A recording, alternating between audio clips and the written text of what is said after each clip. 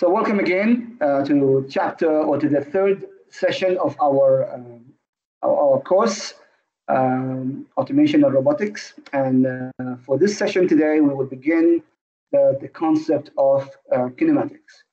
This will not be a tutorial or a lecture style a course or a session. This will be a tutorial, hands-on. We will go through some theory, some concepts, and then we will have the chance to perform some exercises. As I discussed in the group earlier today, you will be required to perform the task, do the work on hand or on paper and pen at your own place, and then take a picture and then send your solution or your work to me into the Telegram group. I don't care if your work is correct or not. That is not the point. The point here is that you try. Try is better than watching. Try and fail is still better than watching. Try and fail, and later on learn your mistake is exactly how you will learn this topic. Without jumping into the pool and attempting to swim and drowning for a while, you will never learn to swim. If you stay on the stand watching people swim and you never try it for yourself, you will never ever pick it up. So that's why is the concept of trying. So let's talk about kinematics. So the first part about kinematics, or the first concept of kinematics that we discussed today, is the concept of the frame matrix. Here we go. We need to discuss what is the frame matrix. By the way, also last week I asked you to do some refreshers on matrix operations and also on trigonometry. Unfortunately, for the lack of time or for the limited time, I won't have time to go through these concepts myself. I provided you with the references on Moodle, so you can prepare or you can go back and refresh your knowledge. Don't worry, today or for this session today, we won't do much matrix operation. It will be simple vector analysis and vector calculations. The matrix operations will begin most likely next session. I hope so. I have to double check. Okay, so what are we going to talk about today? So we're going to talk about kinematics. What is it all about? And then robot kinematics. What is it all about? Then we're going to introduce the concept of the frame matrix and how is it used for what's the relationship between it and robotics? By the way, I'm receiving messages from people saying that they have network issues and cannot join me. Cannot join the live session. Well, this is recorded, and I will post the recording of this later on into our Teams page as well as the YouTube channel. So if you could not catch the session live with me, and therefore you could not catch the hands-on, it's your responsibility when you watch the recording of this is to also perform the hands-on exercises. Maybe you will not be live with me, but again, you will have to go through this yourself. Also, if you're doing this again on your own time, once again, try. It's your responsibility to try and do the exercises and not just watch me do the solutions for you. Okay, let's return to the content. So kinematics, what is it all about? Robot kinematics, what is it all about? Inverse and forward. Then we're going to discuss or introduce the concept of the frame matrix and how is it relevant to robotics.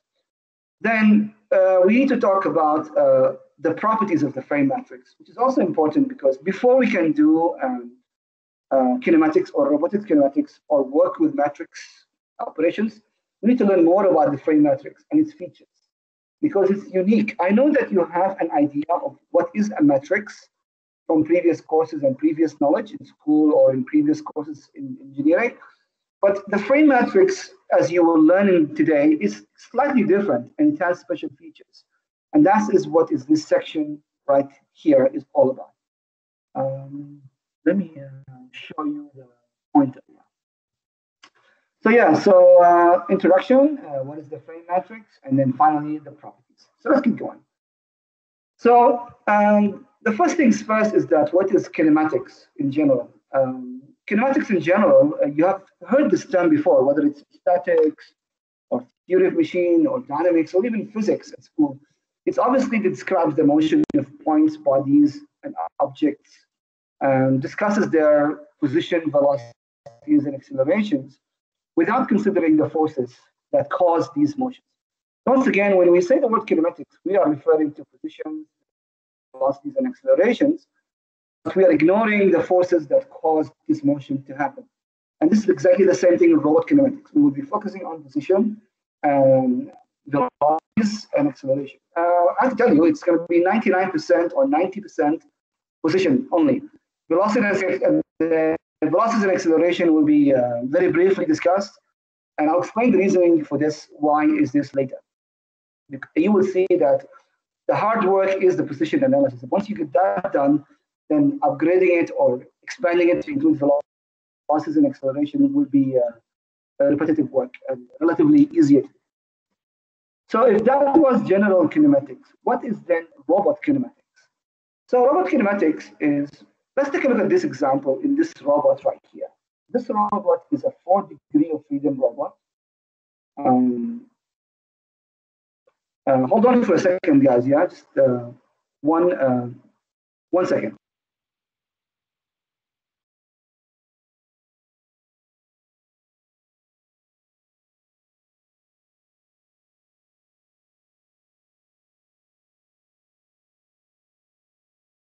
Yeah, so apologies for that. So now, can somebody tell me, by the way, what is the name of this robot? We have seen it before. Can somebody remember the name of this robot?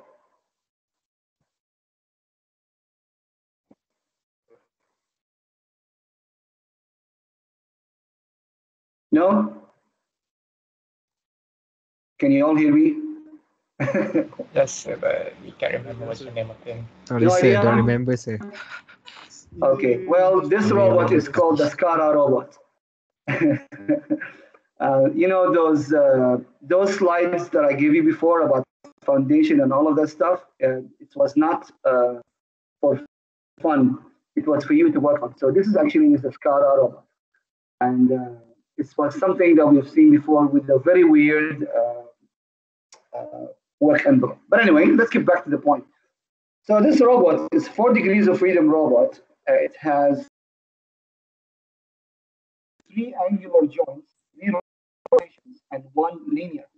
And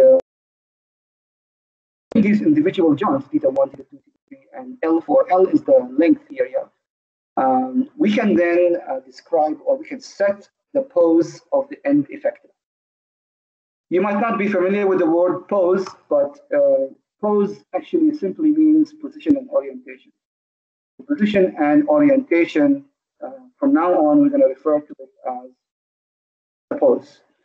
So rather than keep saying position and orientation, position every time, so we're just going to say pose.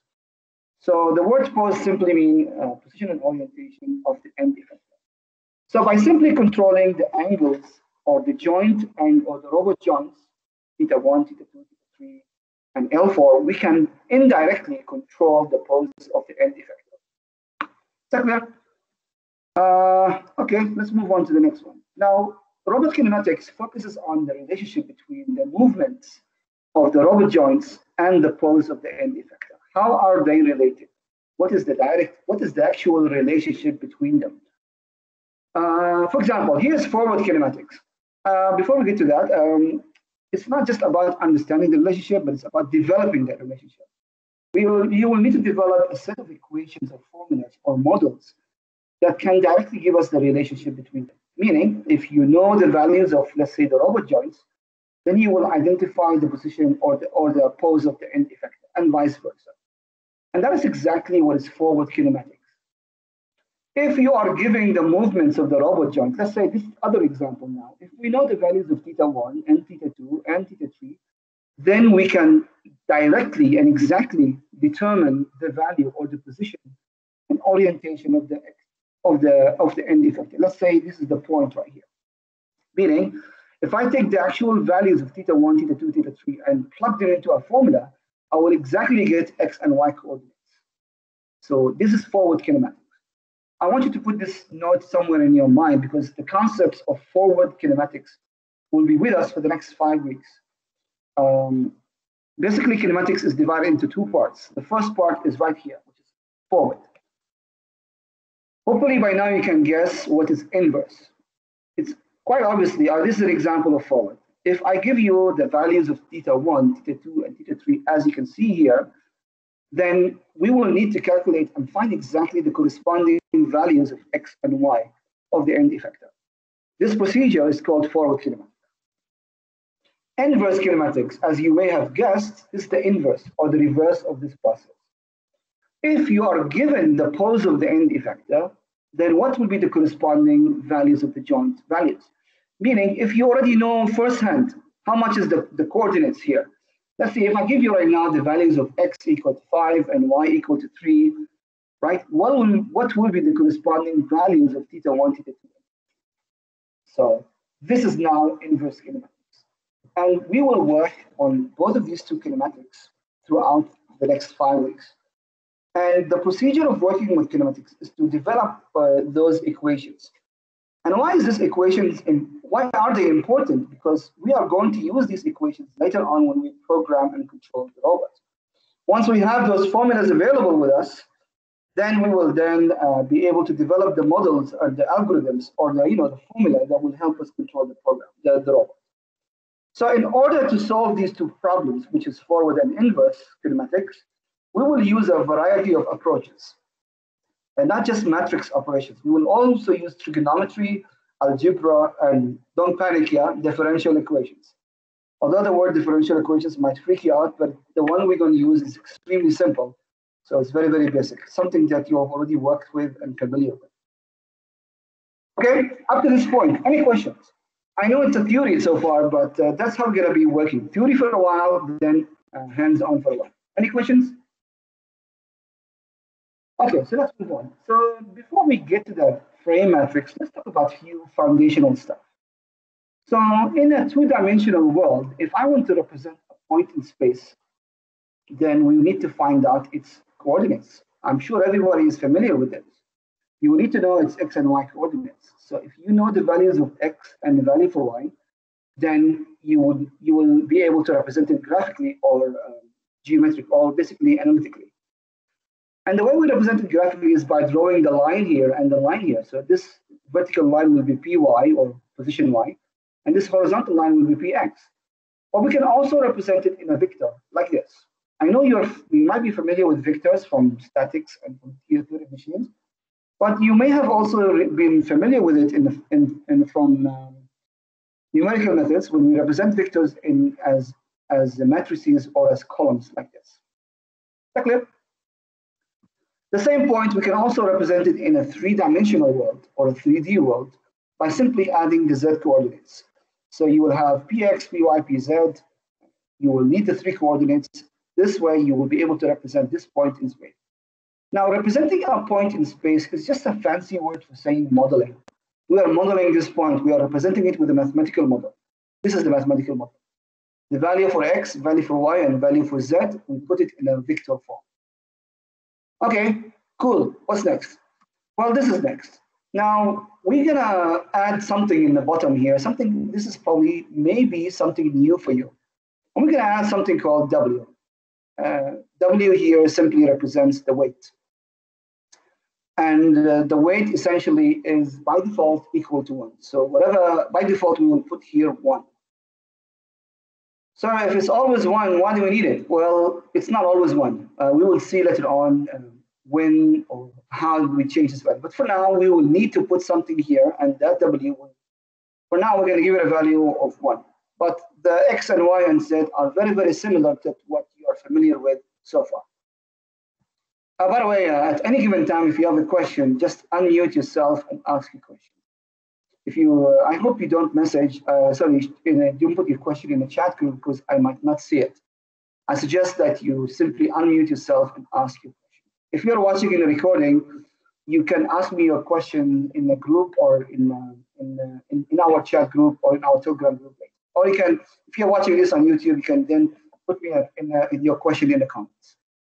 Okay, so let's carry on. Okay, so this is now the vector and plus W. Okay, what's next? Now, this is a point. What about a line? Well, we also learned in the past that to represent a line, you need 2 points, point 1 and point 2. And therefore, in a two-dimensional world, you will need to know the differences between the x and y coordinates. Point 1 will have x1, y1, and point 2 will have x2 and y2 coordinates. Is that right? And therefore, the line or this line here is defined by delta x and delta y. So delta x could be x2 minus x1 or x1 minus x2. Which one is it? It depends on which direction you want. If you want the arrow to point from P1 to P2, so you go for x2 minus x1. If you want the arrow pointing towards P1, so you go x1 minus x2. I hope I'm not really teaching anything new. I'm just refreshing concepts that you should be familiar with from previous courses, whether it's physics, mathematics, or calculus, or even statistics. The same concept is again expanded to include three-dimensional, delta px, py, and delta pz, and again we add w in the end. W will always be with us from now on, and it's going to be our new best friend. So far, so good. Any questions? Okay, let's move on. Now, there's another way to represent a line in space. This one we are familiar with. 2 points and find the differences between them, we're good to go. Now, there is actually another way to represent a line in space, and that actually involves the length and direction, or the orientation of the line. The length is obviously the length. We know what that is. It's the actual distance from beginning until the end of the line. So this part is easy. What about the direction here? Well, as you can see here, the direction is represented by something called the directional vector. So in this graph right here, this line here represented by two things. First of all, the direction vector, which is this arrow right here, plus the length. So if you have these two pieces of information, the length or the magnitude of the line plus its directional vector, then you can also represent it in vector form. All you have to do is think of the length as W really. So take the magnitude multiplied by the directional vector, you'll be good to go. You'll be representing the line. So now let's focus our attention on the directional vector right here. And in a two-dimensional world again, the directional vector is always what is called a unity vector. Unity basically means it has a unit length. Unit simply means equal to 1. When we're counting, we count 1, 2, 3, 1 something, 2 units, 3 units, 4 units. So the unit is actually equal to 1. And its direction is defined. How do you fine? We know that the length of this unit vector or the directional vector is equal to 1. Okay, thank you. But what about the direction? How do we define it? It's defined by the angle, as you can see here. If you know the value for the angle, then you can know the direction of this arrow. Is that clear? More specifically, not the angle, but its cosine. Why cosine? Why not the sine? That's trigonometry. Let's not focus on that for now. Let's just say that someone made the conscious decision to use cosines rather than sine. Just agree on that. And we're going to use the cosine for now. There is a real geometrical reasons, but I don't want to go through it. Just for now, you need the direction of the vector is determined by the cosine of the angle rather than something else. So then, if you have the angle and its cosine, and you know, therefore, this direction, and therefore, it then can be used to determine the direction of the line. So far, so good. Any question up to this point? No, sir. If you think I'm going too fast, you can always ask me to slow down. Otherwise, I'm going to assume everything is fine. If my voice is cutting or something like that, please inform me. Your voice is slightly cutting every few seconds. Okay, let me try. Okay, so I hope this is better. Okay, let's keep going. Now, we talked so far about what is called directional vector in a two-dimensional world. Let's once again expand this concept to include 3D. So in a three-dimensional world, in order to describe a direction of a vector, we cannot use one angle only. We have to use 3 angles. Now, before we get to the 3D example, take a look at this angle once again and realize that this angle is basically the angle defined between the line itself and the x-axis. Is that right? Now we don't need another angle here because we know that that will be equal to 90 minus this angle. Is that right? So that is why we only need one angle in a two-dimensional world. Is that clear? Now, when we go to the three-dimensional world, now the situation is different. So in order to describe this, the direction of this vertical or this vector right here, we cannot use one angle. We have to use three angles. Those are alpha, beta, and gamma. And the definition of alpha, beta, gamma is actually shown right here. Alpha is the angle that is defined between the line itself and the x-axis. And beta is the angle defined between the line itself and the y-axis. And gamma is the angle defined between the line itself and the z-axis. So in other words, if you have a line in space, in order for you to describe its direction, you will need to have three angles, and more specifically, three cosines. Once again, this is, let's think of it like an agreement. Okay, let's all agree. Okay, this is the concept that in order to describe a line in 3D world, we need three angles. The definition of those angles are right here. That essentially is the angles formed between the line and the corresponding x and y and z axis. And we more specifically need to use their cosines, not their sines. Up to this point, all good? Okay, so once again, what we're going to do next is simply rewrite this, but in the matrix form. And here we go. Just like when we described a position earlier on here in x, y, and z, this is describes a position, right? We now describe essentially the orientation or the direction of this vector right here.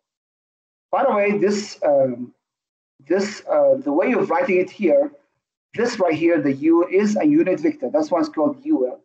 And this is a directional vector, and this is the magnitude.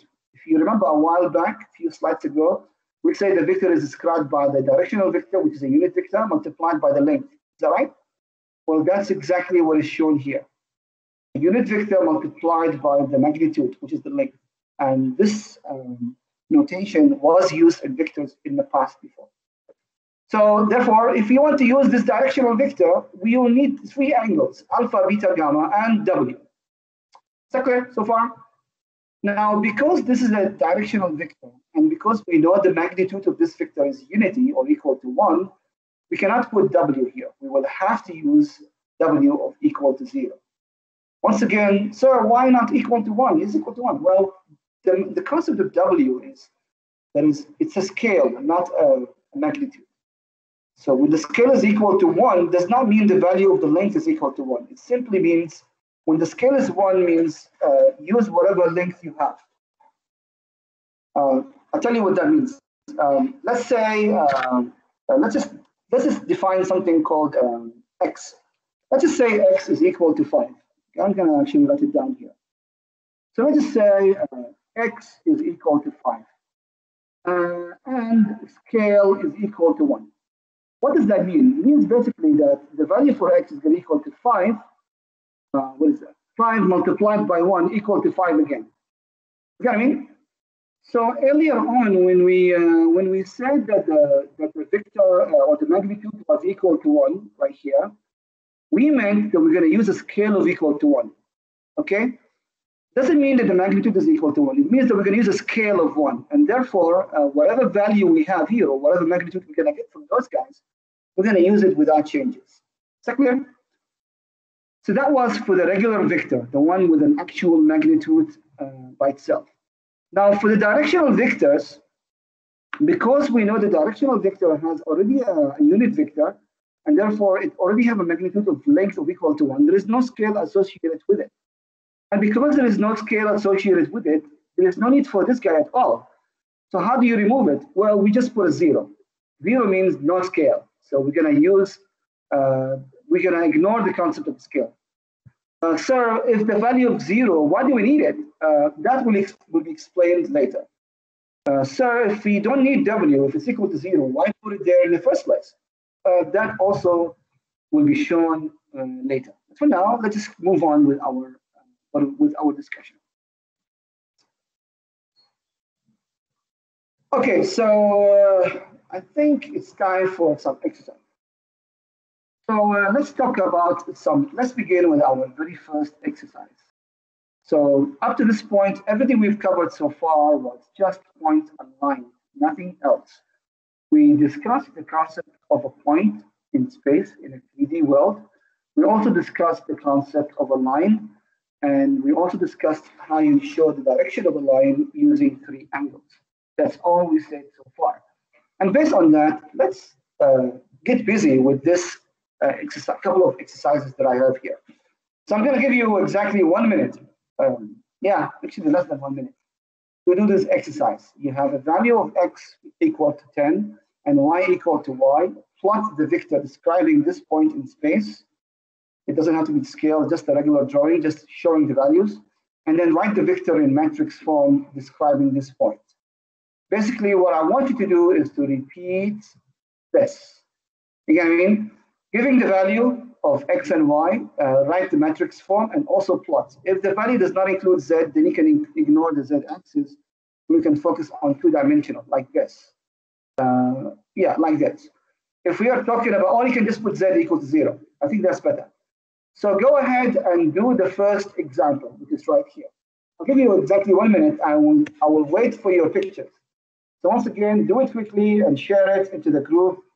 And then we can move on to our next exercise.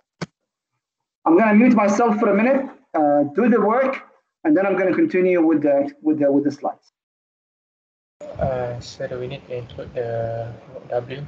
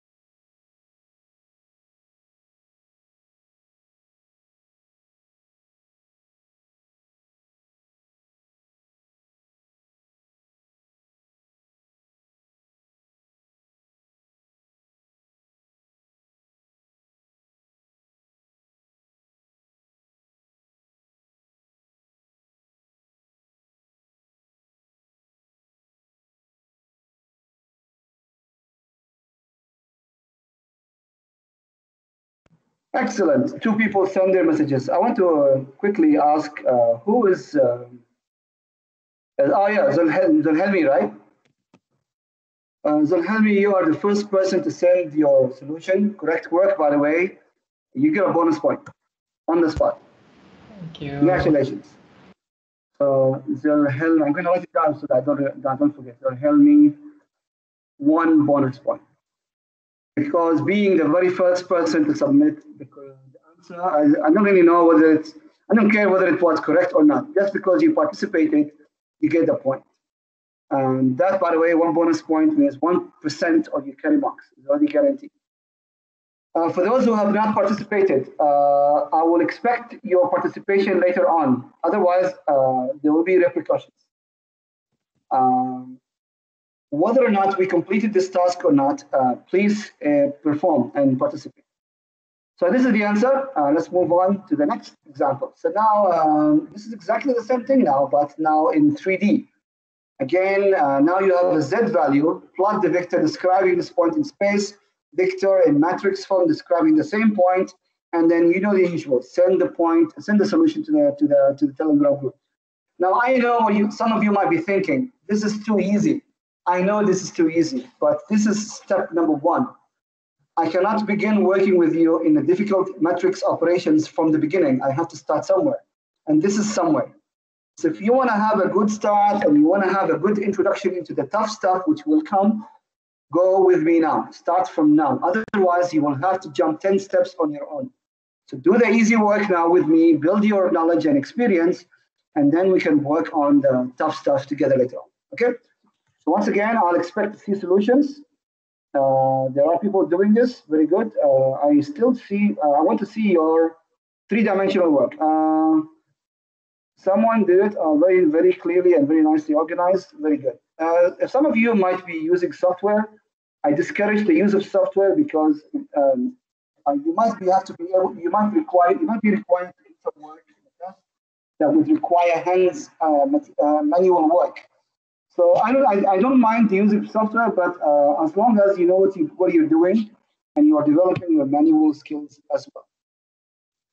Okay, so I think that's enough for the third example. Some people, yeah, so I have someone solution copy this exactly, so this is awesome. Okay, so now let's move on to the next example. Again, the third example, which is this particular example, which is a line example. Given the 2 points, coordinates as you can see here, do the following. Plot the picture describing this line in space, arrow pointing to point 2. Write in vector form or in matrix form the thing that describes this line. So again, I want to see solutions.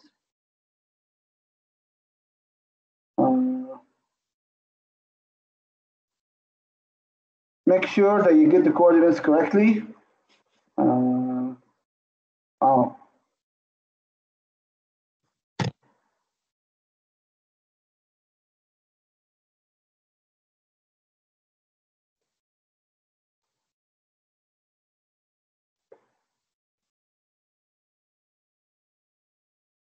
Yeah, I'll give you a minute to do this, and then I'll be back. I'll unmute for a minute. I'll be back in a minute.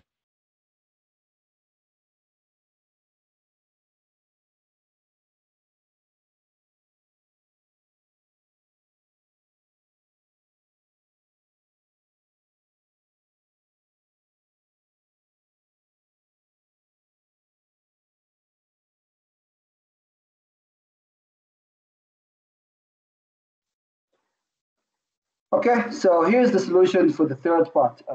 Essentially, you have to plot your, although I said no scaling is required but you have to try your best to draw. For this one, unfortunately, you may need a little bit of scaling. So this is the first point, 10, 7, and 2. And then you have here the second point, which is negative 11, then 12, and then 3. And then since the arrow is pointing to point 2, which is this point right here, so you'll have to go x2 minus x1 right here. Since point 2, you don't have to write things or take pictures. This whole thing is recorded, remember, yeah. But it's up to you if you want to take pictures, if you want to scan this shot right here. So since we are pointing from point to 2.2, so it's going to have to be p2 minus p1, or 0.2 minus p1, and therefore you will get the values, and therefore this is the matrix form. So this is delta bx or delta x, this is delta y, this is delta z, and this is w, which will always be there from with us. So w has two values. It's either 1 or 0. 1 for a regular vector and 1 for a directional vector. That's all there is to it. Excuse me, 1 for a regular vector and 0 for a directional vector. Ah, good, an example about directional vector. So let's go. Let's go ahead with this example now. And once again, given those angles, alpha, beta, gamma, describing a direction in space, plot the line in space and show how these angles describe this direction. Try your best to recreate the diagram that I showed here, in this particular one. It doesn't have to be represent exactly the values or exactly 20%, whatever. Try your best to show where that 20 is, where that 30 is, and so on. Then write the vector itself, the way we wrote it before, like cosine beta, cosine alpha, and so on and so forth. So go ahead and do that. Again, I'll give you a couple of minutes, and then I will take a look at your solution.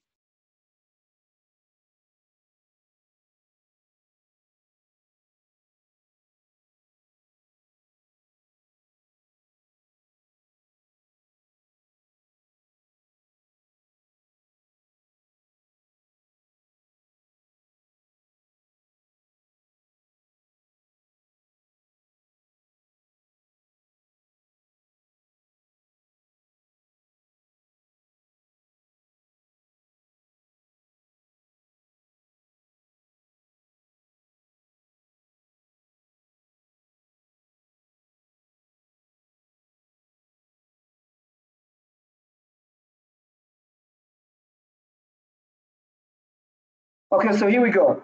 So basically, I'm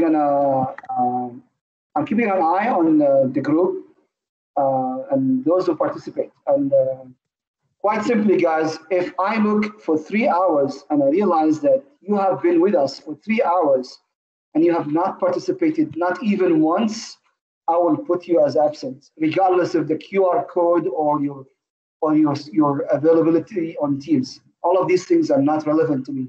You have to show your participation. Sir, I saw everything, but I didn't understand.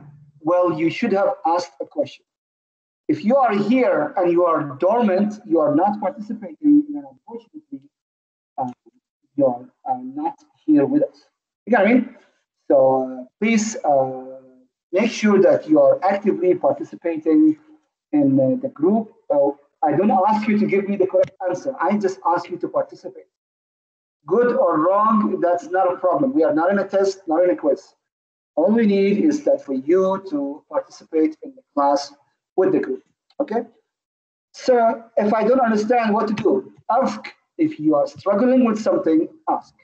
Excuse me, sir, I did not understand this part. Could you repeat again with all pleasure? Okay, just ask and do your part, participate, ask, and then we will. I will take it from there. Otherwise, if you don't ask, then I'm going to assume everything is fine. If you don't participate, then you are not here. Okay, that's enough talk. Let's move on to the solution. So this obviously is a symbolic way of representing this. Sir, this does not look like a 20. It's fine. I did not ask this to be scaled. Just a simple drawing showing this line between Z and the line, yes. Gamma, this is a wrong symbol. Yeah. It's supposed to be gamma, yeah. So gamma is 10. So gamma is between the Z-axis and the line. We're good to go. And this 20 is between the line and X-axis, yes. And this is the Y, excuse me, this is the X-axis, which is the 30 degrees. And this is the Y-axis, we're good to go.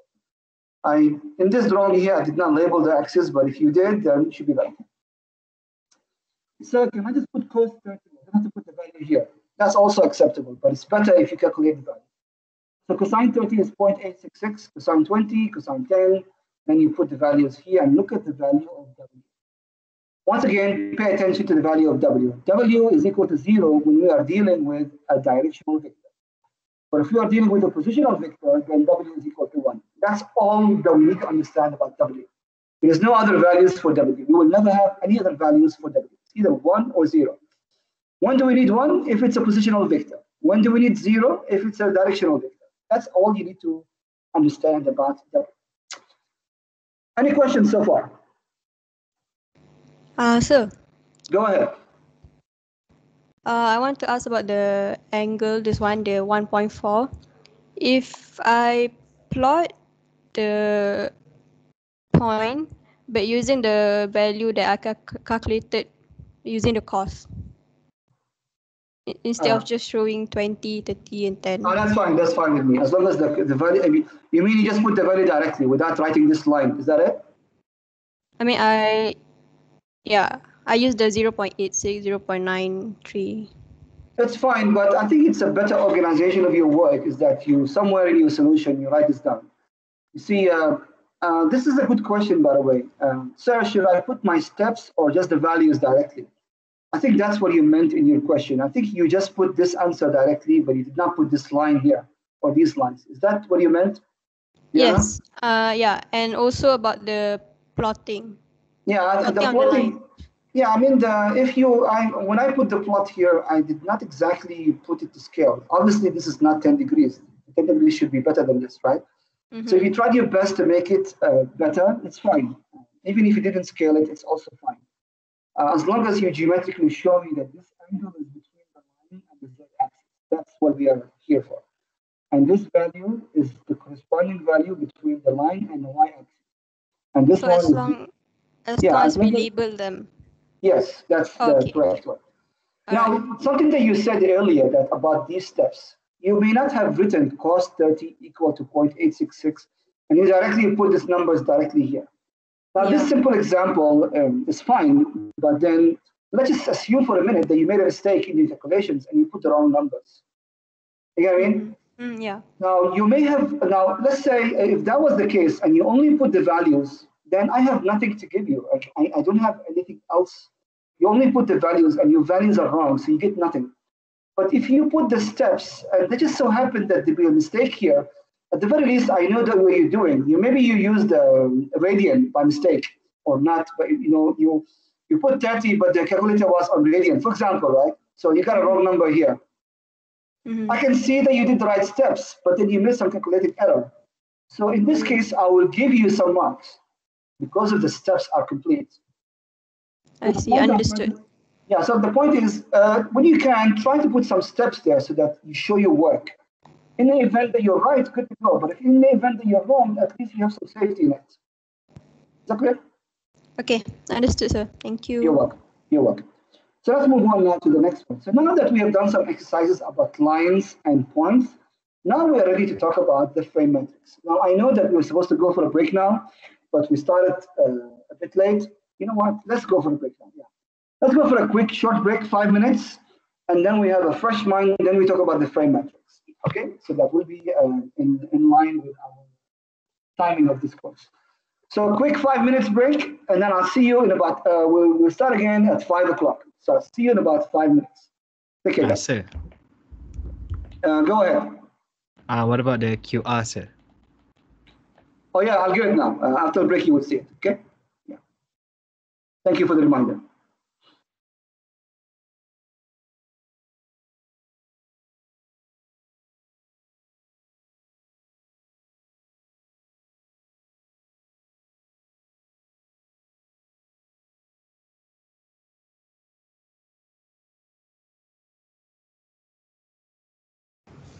Sir?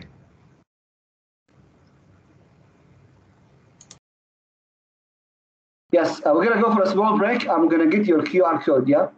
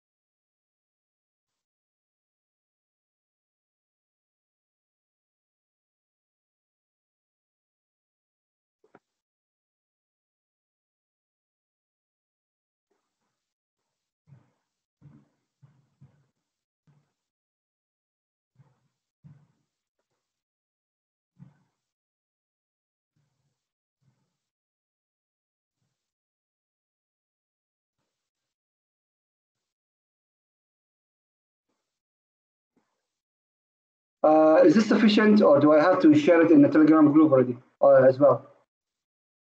It's fine. Okay. It's fine, sir. Okay. Also, sir, can I ask you a question? Sure. Can you explain again, like how to determine the W, the weight? Okay. I will talk about that after the break. Is that right? Yeah, sure. Thank you, sir. Okay. You're welcome.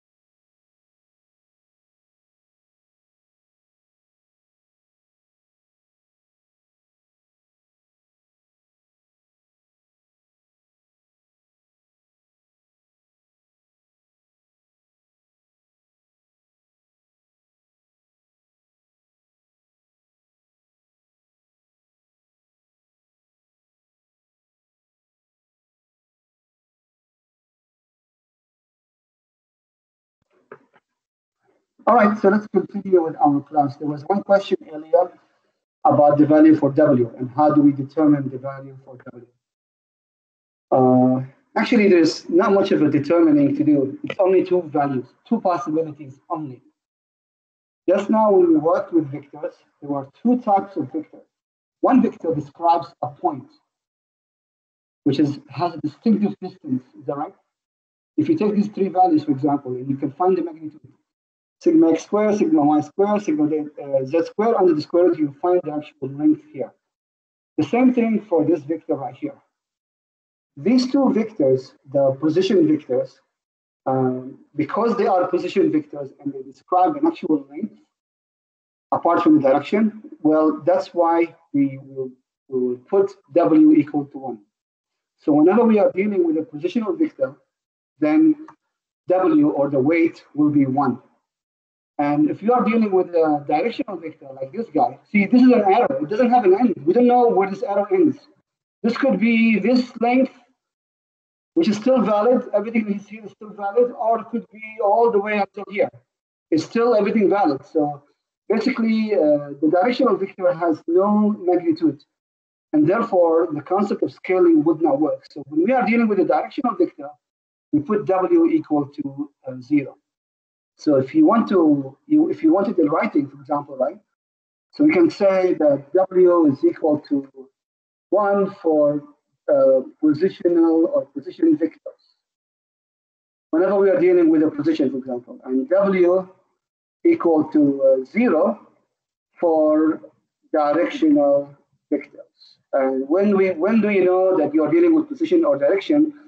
You are dealing with position when you have actual coordinates like x, y, z, lengths. If you think about it, x, y, z itself are lengths. Right? This is x, this is y, and this is z. These are actual values, actual length. But when you are dealing with a directional vector, you don't have length. You have angles. You have, you have joints. You have basically angular changes or angles. You don't have an actual length. When you are dealing with a directional vector, there is not a value of length anywhere. You just have angles. You know? So if you're dealing with a directional vector that contains only angles, then W is 0, or the weight is 0.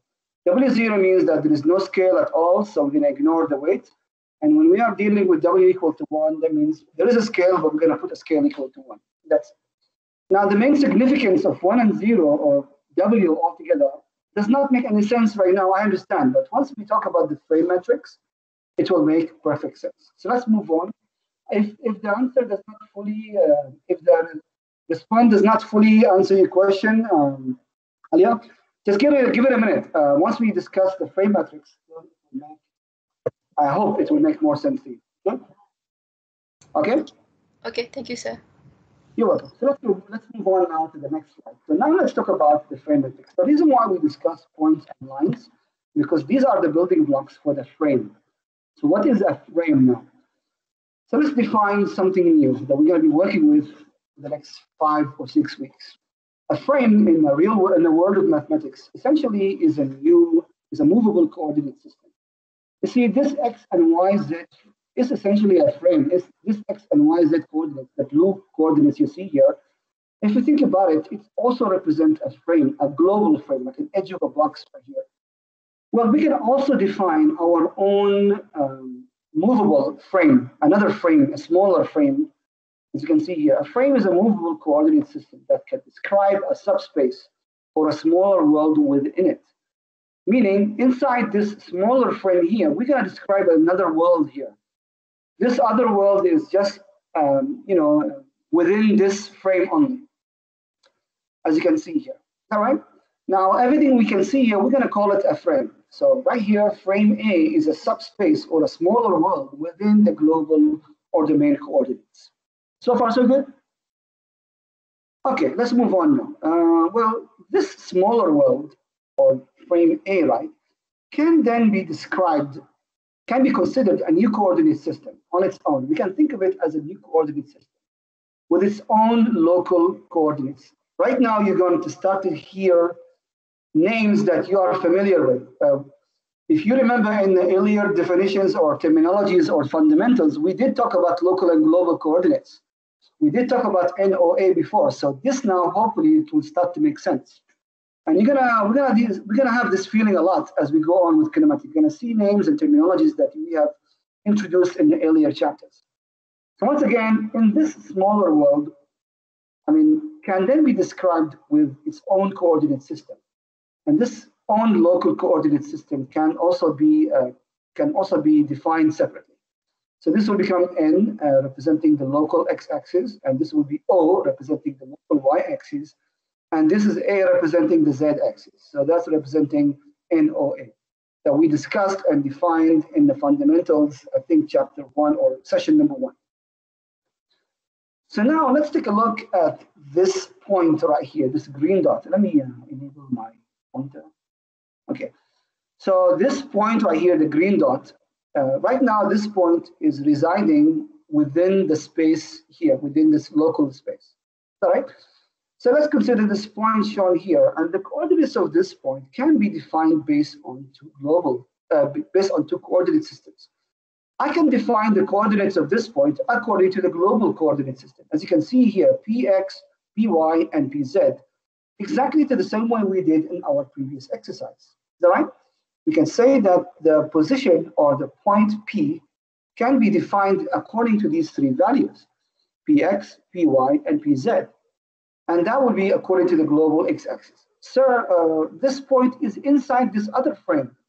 Not a problem. This whole frame, the smaller frame, is also within the global frame. So anything inside it is also inside the global frame. But we can also describe the same point in a different coordinate values. But now, according to the local coordinates, we can say Pn, Po, and Pa, meaning the NOA coordinates of the same point, but this time according to this local axis or the moving axis. Is that clear? Once again, any question at any time, just unmute and then ask. Okay, so now, as you can see now, there are two sets of coordinates that we can describe the same point. We have a set of coordinates that is according to the global axis, and we have a set of coordinates that is according to the local axis. And as you can clearly see visually, those values are not the same. Px here, for example, as you can see, this length here is definitely not equal to Pn. And Po is definitely not equal to Py, and Pz is definitely not equal to Pa. Although N represents the local x, but that is the local x-axis, not the same as the global x-axis. Is that clear? So as you can see in the figure, although the both coordinates describe the same point, the values of x, y, z and NOA are not necessarily equal. There will be a need for us to convert between these two coordinates. Sir, is it possible that we could have the values are the same? Yes, it's possible that this small frame is positioned in such a way that N will be exactly the same as X. By simply taking this whole frame and putting it somewhere here, and the point will be somewhere here, so N and X will be the same. But that's coincidence, or just only in that particular situation. But let's just say that's why I said not necessarily. It's not always not equal, but it's not necessarily equal. Is that clear? Okay, so now we need to describe this frame right here mathematically. In the same way we described a line and a dot using matrices and vectors, we also need to describe a frame. And that is the real reason why we did lines and points. See, the first thing about the frame is its location, and the location of the frame is described in the point of its origin. This point right here, you can think of it like the 0, 0, 0 of this particular frame, right? Is the very first thing that we need to describe about this frame. So that's why the first column you see here is the position vector of this point, which we did before earlier, like an hour ago, when we described the x and y and z. And notice that this x, y, and z are according to the global frame. When you want to describe the location of this frame, you cannot use its own coordinates. It's not going to work. Otherwise, that would be 0, 0, 0, right? So you need to describe it in terms of the global frame. So that's why we have x, y, and z. Up to this point, up to this concept here, any questions? Okay, moving on. The next thing we need to describe is the orientation of the frame. You see, this frame right here, in this particular orientation, is defined with 3 directional vectors, N, O, and A. I can reorient this frame, but then I have to move these 3 lines. Is that right? Yes, there is a 90-degree angle between them that will have to be maintained, but then I can still reorient this frame according to the right-hand rule. If right now you are forming the coordinate system with your right hand, thumb, and index and middle finger, then you can actually move your hand around. Those 90 degrees relationship between them will still be there, but then you can still reorient the frame. Let me give you a visual example of the right-hand rule. That's perfect right here. So if you are actually right now, you can actually form a coordinate system with your hand. You can call this Z, and this is X, and this is Y, and maintain this orientation or maintain this relationship between your fingers. You can just move your hand around, you can turn it, twist it, but then the fingers will always maintain a 90 degrees angle between them. And this way, this is actually even better. So this way you can actually reorient the frame, but without changing the 90 degrees association between these two coordinates. So once again, in order to define the orientation of this frame, we need to define the directions of these three lines. And how we describe the direction of a vector, I think we discussed that a while ago. So as we discussed before, you need to describe the directions of three vectors, or three lines, N, O, A. And once again, those are arrows. There's no ending. Where is the arrow end? It could be at the end of the world, it could be here, right? We just care about their directions. So therefore, you need now three sets of angles. This line right here will need three angles, alpha, beta, gamma for this guy. And we need alpha, beta, gamma for this guy, and we need alpha, beta, gamma for this guy. That's exactly what's mentioned here. The direction vector is described using three angles, alpha, beta, gamma, between it and the global axis. And that's why for these three lines, N, O, A, we will need three sets of alpha, beta, and gamma. For N, we need alpha N, beta N, and gamma N. And for O, we need alpha O, beta O, and gamma O, and so on and so forth. Is that clear? Sir, do we need to really know these angles? Oh, that's a lot of angles. Just bear with me for a minute. Just carry on, or bear with me for a minute. Things will make sense in a while, in a few slides. More specifically, we don't need the angles, we need their cosines. Right? So we need, it's even more complicated now. We need cosine alpha n, and cosine beta n, and cosine gamma n, and so on and so forth. So to describe the three lines, we need three sets of cosines. Is that clear? As we said earlier, the same way we did in our previous example and workout when we described this line right here. So we described one line only, we needed three angles. To describe three lines, we need three sets of angles. Is that clear? So that's what is shown here. Okay. So now let's simplify things a little bit. Let's define something new.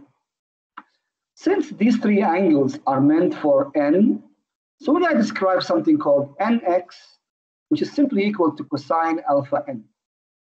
So in other words, rather than saying all of this cosine alpha n every time, we're just going to call it nx. So from now until the end of the semester, we will never use this terminology again. We will only use nx.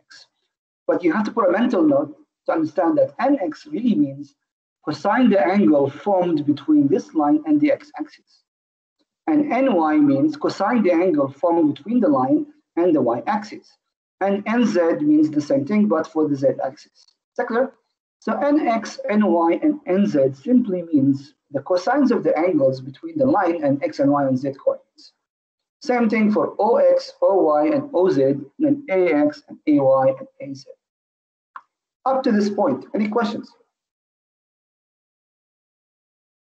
Okay, let's put it all together now. And now, when we take those N's and O's and A's, we can put them in the frame matrix, and then we can have the frame matrix in front of you. This frame matrix, which is essentially a compound or combination of several vectors, it describes the position and orientation of the frame in space. The position is described by the position vector, as you can see here, which is px, py, pz, in terms or in reference to the global frame. And the three lines that we want to describe their orientation are described here. Nx, ny, nz, and since these are directional vectors, so they get a 0, 0, 0 here. And since this is a positional vector, it gets a 1 here. And once again, hopefully you'll remember what nx simply means. Nx simply means cosine the angle between n and the global x-axis. And for example, az simply means cosine the angle between a and the z-axis. And OY simply means cosine the angle between O and the y-axis. So far, so good. Any questions before we go to the next slide? Okay, good. Let's keep going. Good. Exercise time. So now let's do the very first exercise. So the exercise here is giving the following information about a frame. You have this frame in front of you. You have PX. Maybe you need to take a mental note of this, or you have the slides with you. I mean, I already have it on Moodle. So given this information now, Px is equal to 12.4, Py is equal to this, Pz is equal to that, and you're given the corresponding An, Bn, alpha n, beta n, and gamma n, and the rest of the information you see in front of you, develop the frame matrix. Go ahead and do it. So once again, I'll exercise time. So complete the task and send the solution to the Telegram group. So essentially now the exercise is you have some information about a frame, you have position and angles. So go ahead and construct the frame matrix. The template for the frame matrix is shown in the previous slide, which you should have with you right now. So I mean, you can find the slides and the exercise, by the way, on Moodle. So go ahead and develop the frame matrix, and I'll give you a minute to do so. I'm going to mute myself, and then I'm going to wait for solutions.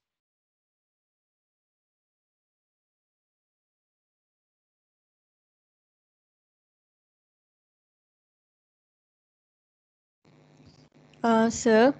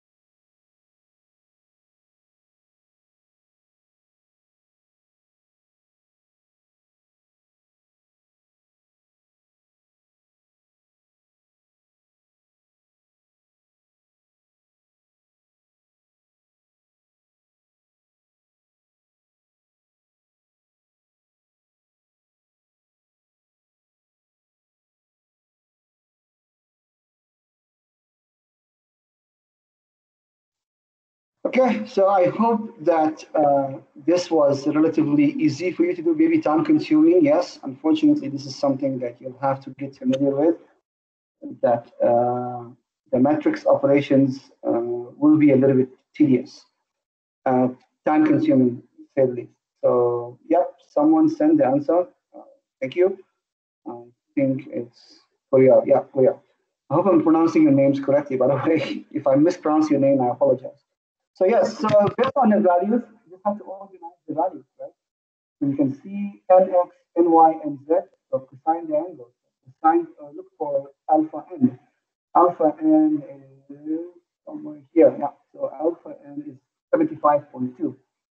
So cosine 75.2 is 0.3 is right here, and then beta n is 58.7, and gamma n is 36.9, as you can see here. You can just simply plug the values, and you can use those like this formula right here to calculate the values for nx. Remember, the frame matrix essentially is this. And all you have to do is to find the values for nx, ny, and z, and ox, and so on and so on and so forth, right? The values for py, and px, and pz are given straight away, but then you have to calculate those cosines. The question did not give you the cosines directly, it gave you the angles. All you have to do is just calculate the cosines. Make sure your angle, your calculator is on degrees, and then just simply plug in and calculate it, and then populate the matrix. Once again, whether you finished or not, make sure you do submit, showcase your participation. Now, do not cheat yourself by simply reading other people's solution and then copying it. You're only going to cheat yourself. I want you to do it yourself and then perform the task accordingly. So again, calculate the cosines. Once you have the values, then plug in, and here we go. This is the frame matrix that describes this frame right here. The orientation matrix is here, and the positional vector is right here. Okay. Sir? Yes. Sorry to interrupt you. I want sure. to ask for this question. Do we have to plot and draw the frame? No. The question did not ask you to plot. I mean, in the future or something. Unless the question explicitly asks you to plot, which I will never do, by the way. Okay. No. But again, you bring another good point, valid point here, is that you should do only what the question asks. You should not do extra work. Simply look at the question statement. Did it ask you to plot? If the answer is no, then don't plot. Because if you do something extra that the question did not ask for, and then you make a mistake, you lose marks. So this is the dilemma here. If you did it right, you get no extra points, because if the question didn't ask you to do it in the first place.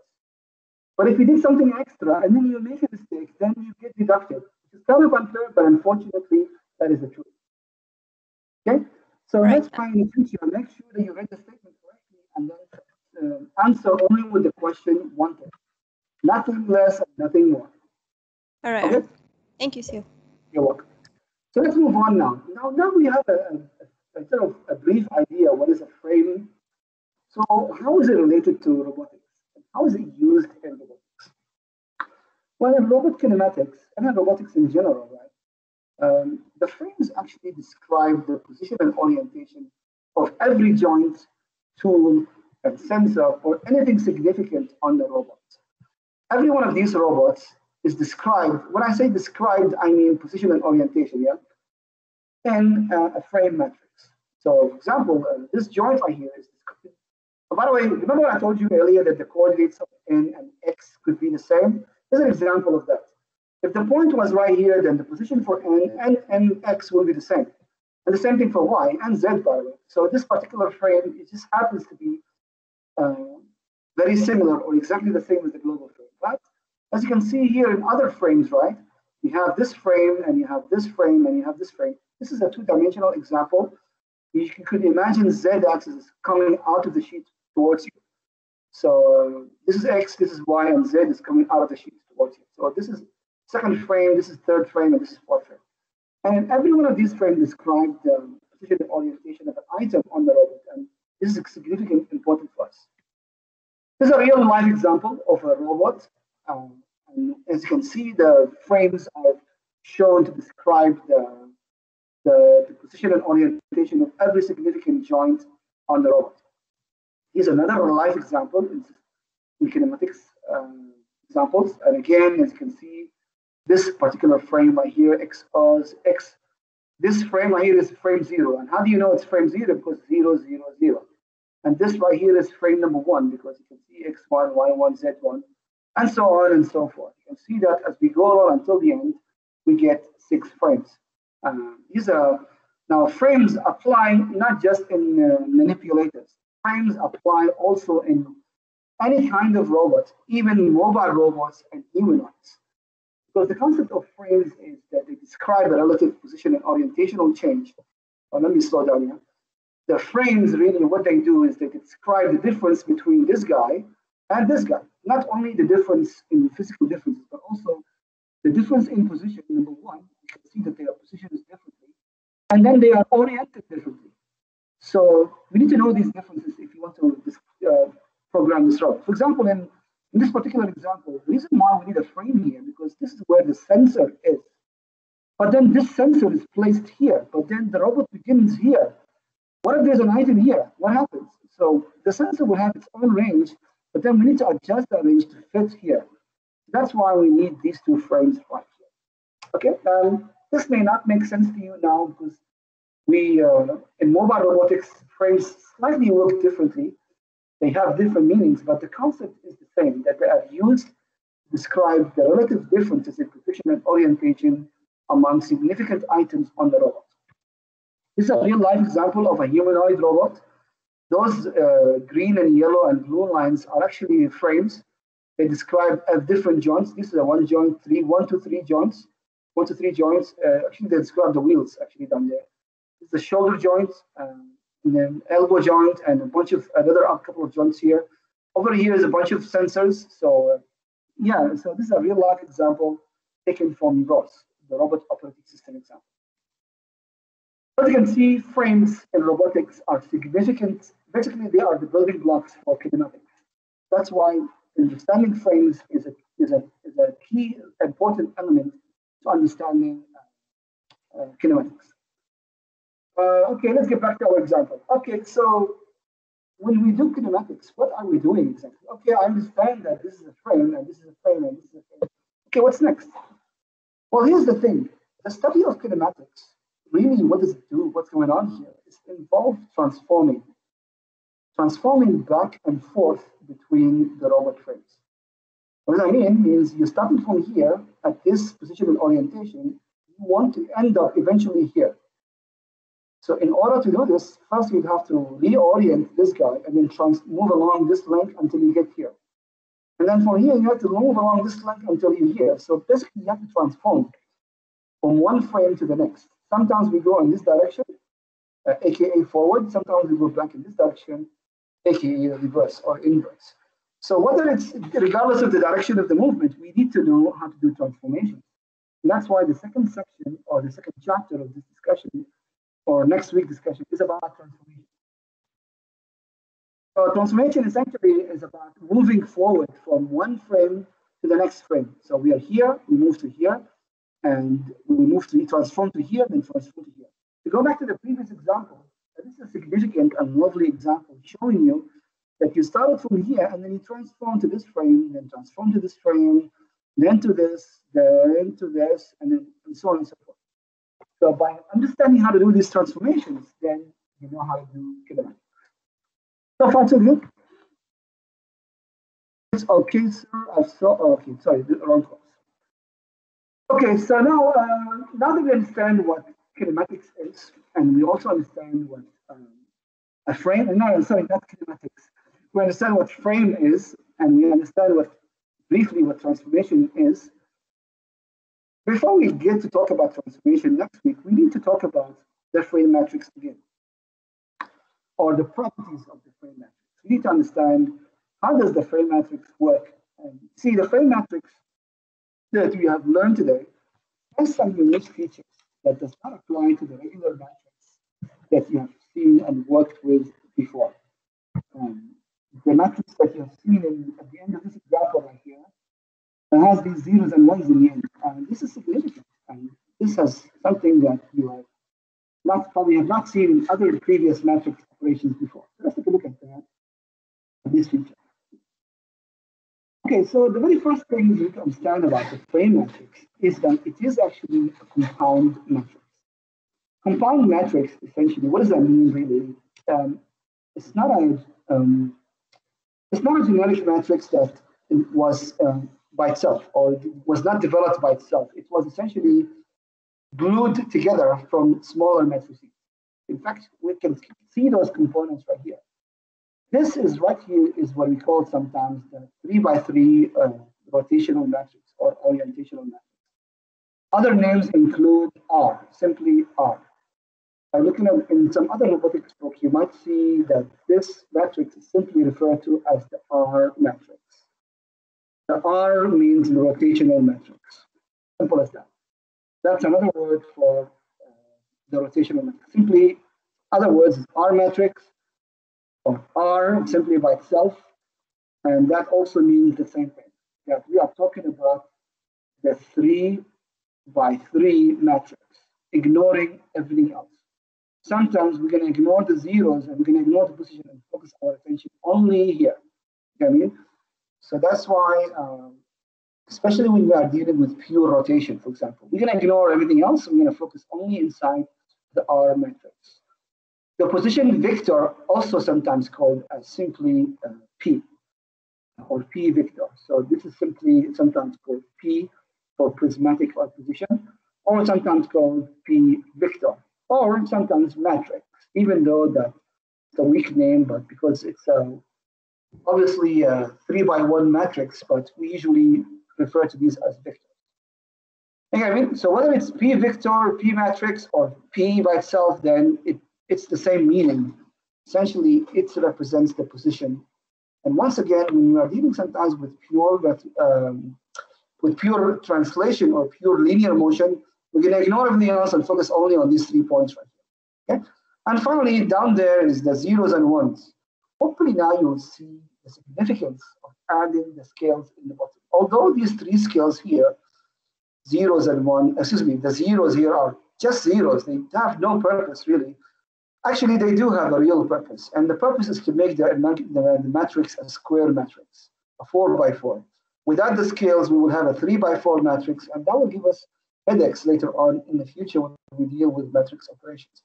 So to resolve this problem, and especially like matrix multiplication and stuff like that, we added the scales. So although they do not change anything in the values above them, the zeros here, they do not affect the magnitudes of the orientation, and the 1 here does not affect the magnitude of the position. It is just put here just to make sure, just to make the scale a square, just to make the matrix a square matrix so that it becomes easier to work with. Is that clear? So that is essentially the purposes of the scale. So in the future, I hope earlier, right, who asked me earlier about the scale. This is it really. This is the only, this is the from now on, we'll just have to remember these 3 zeros and 1. You will never work with vectors on their own or positions on their own, like we did in the earlier examples. The earlier examples were, the purpose of them was just to give an idea about graphics and vectors. But once we come to this point, we will never work with individual vectors and magnitudes on their own. We're only going to work with this matrix as a whole. Okay?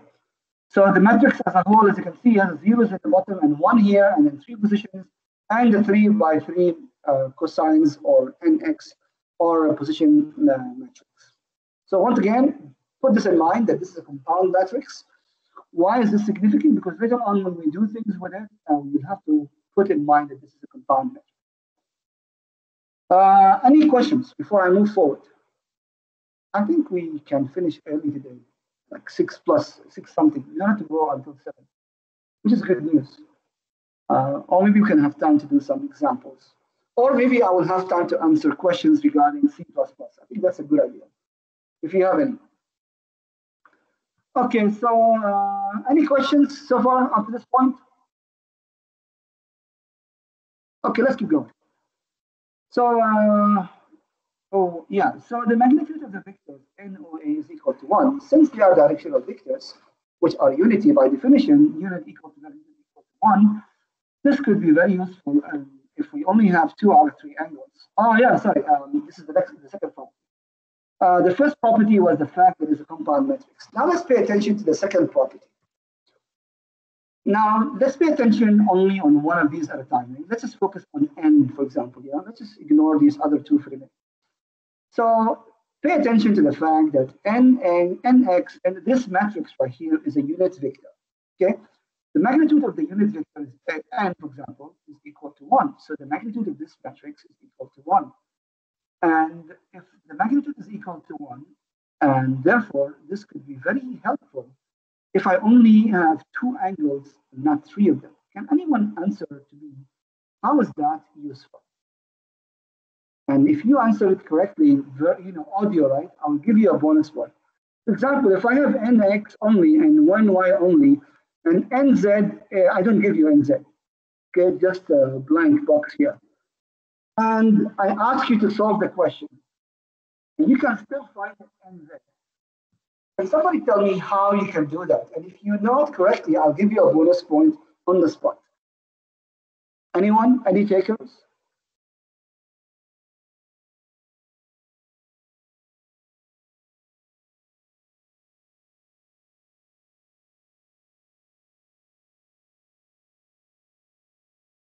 You minus. What's your name? What's your name? Irfan. Yeah. Okay. Go My name ahead. is Irfan. Can you just 180 minus the two angles? No, incorrect. Sorry, and that is a wrong answer. Anyone else? Sir, does this mean that the PX, PY, PZ is still there? We're not talking about PXP or PZ. We're talking about only N. Yeah, the focus is here. Yeah. Let's just assume for a second. Okay. So is it Who we is have that? to Loga? Yeah. Loga, is it we have to use the inverse Wait. kinematic? Before that, yeah. Who was before you talking? I think Adriana, right? Come Yeah, again, yeah, sir. sir. Are you answering or asking a question? Sorry, Loga. I'll get back to you in a minute. Adriana? Okay, sir. I'm asking a question What's your question again? about the PX, PY, and PZ. I mean, No. is it still available there even though the NZ is not given? It's irrelevant. Not irrelevant. It's not related. The values of PX, PY, PZ, let's just assume they're all given. Okay? Okay. And in fact, let's assume everything is given in this matrix here except NZ. Okay? Only NZ is not given. Or only one? Okay, for now, yeah, let's just assume that NZ is not given in this slide in front of you right now, right? So even though it's not given, right, you can still find it. Can somebody tell me how? And if you answer it correctly, I'll give you the bonus point. Loga, you were saying something? Do we need to use the inverse kinematic? Like we have to do the inverse of it? No. In fact, you don't need to know. The knowledge you need to solve this is you already learned it from a previous course. 1 not even in over robotics. A plus A minus, and then the matrix must have something 0, 1. If you're guessing that's not an answer, my friend, I cannot have a guess. Either you have a full answer or you don't know. Anyone else? Any takers? Bonus point. Go ahead, Alia. Yes, Alia.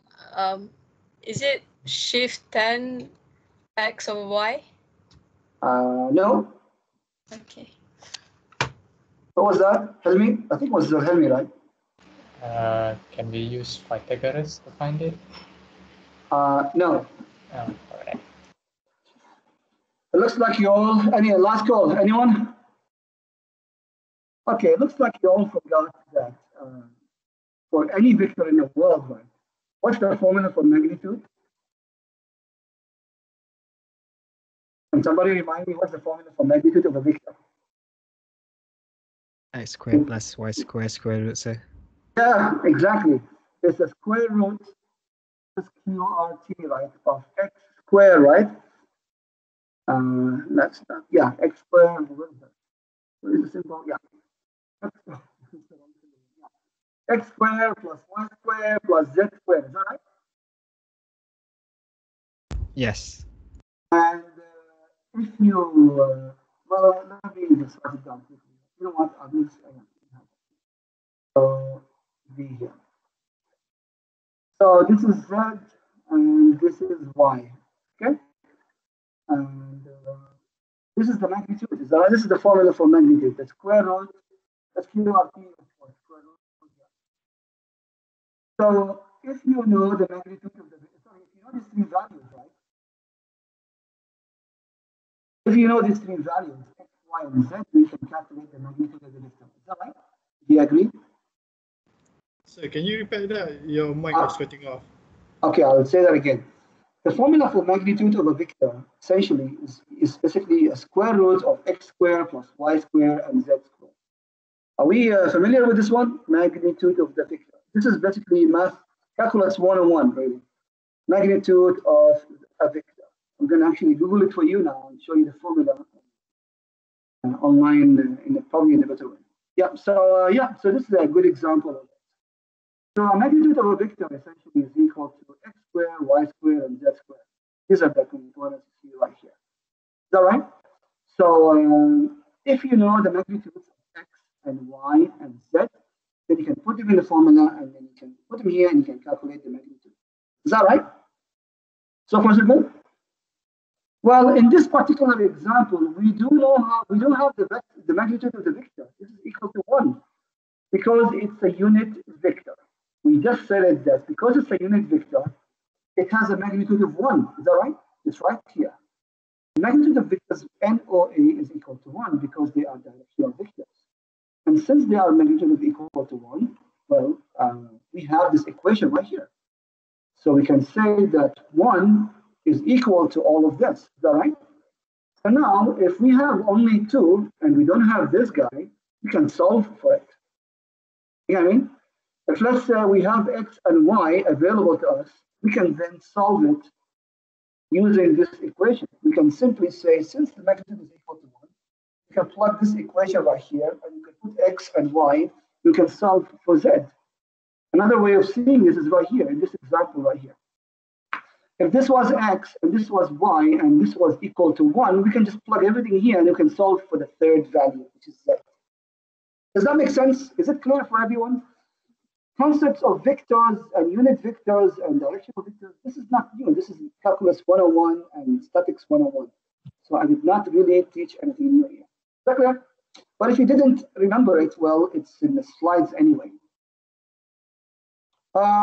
In fact, if I give you a matrix like this, if I go back here, right? Where is it? Yeah. I go back here and I also hide these other two. Let's say I put this also here and put this guy here as well. This is still a valid question. You can still solve and find it because you can come here and apply the equation and solve for NZ. You can also solve and find for OY, and you can also solve and find for AX, and you can still continue the question. So whether it is given all three of them or all of them like this, or some of them are missing, as long as you have 2 out of 3, you can still solve this question. So this is the second property of the frame matrix. The frame matrix, because the directional vectors are magnitude of equal to 1, you don't necessarily need to have all 3 angles. You only need 2 out of the 3. Because once you have the 2, then you can use this feature. If the magnitude of the vector is equal to 1, then you can calculate and find the third angle. If you want to see that visually, go back all the way to our earlier drawing here. Yeah. If I don't give you the third angle here, let's say I give you only 20 and 30, then using the fact that the directional vector has a magnitude of 1, you can then find the third angle using the feature of the frame matrix. Sorry, this does not apply to general line in the world, yeah? This only applies to the frame lines, yeah, those frame lines. It's clear to only NOA, not to the general line in space as you see here. It only applies to NOA, the coordinates of the frame in space. Is that clear about this point, about this issue? So once again, let's revise. The first feature about the frame matrix is that it's a compound matrix. The second feature about the frame matrix is that since those are directional vectors, NO and A, therefore their magnitude is equal to 1. Therefore, you only can work with 2 out of the 3 angles. So if you have NX and Y, you can calculate NZ. If you have OX, don't worry, we're going to do an example in a while, yeah? And then we can see if any of the 3, doesn't have to be Z all the time missing. If X was missing, then you can use these 2 to find it. If Y was missing, you can use X and Z to find it, and so on and so forth. Is that clear? Perhaps with an example after a while, it will make sense to you. Okay, the next property or features of the frame matrix. Now, this is significant because those, by the way, sorry, does that also apply to the position matrix? Let me ask you this question. This feature is for those 3 guys, for N and O and A. What about the position vector? Does it apply to them and why? Yes or no, and why? Any takers?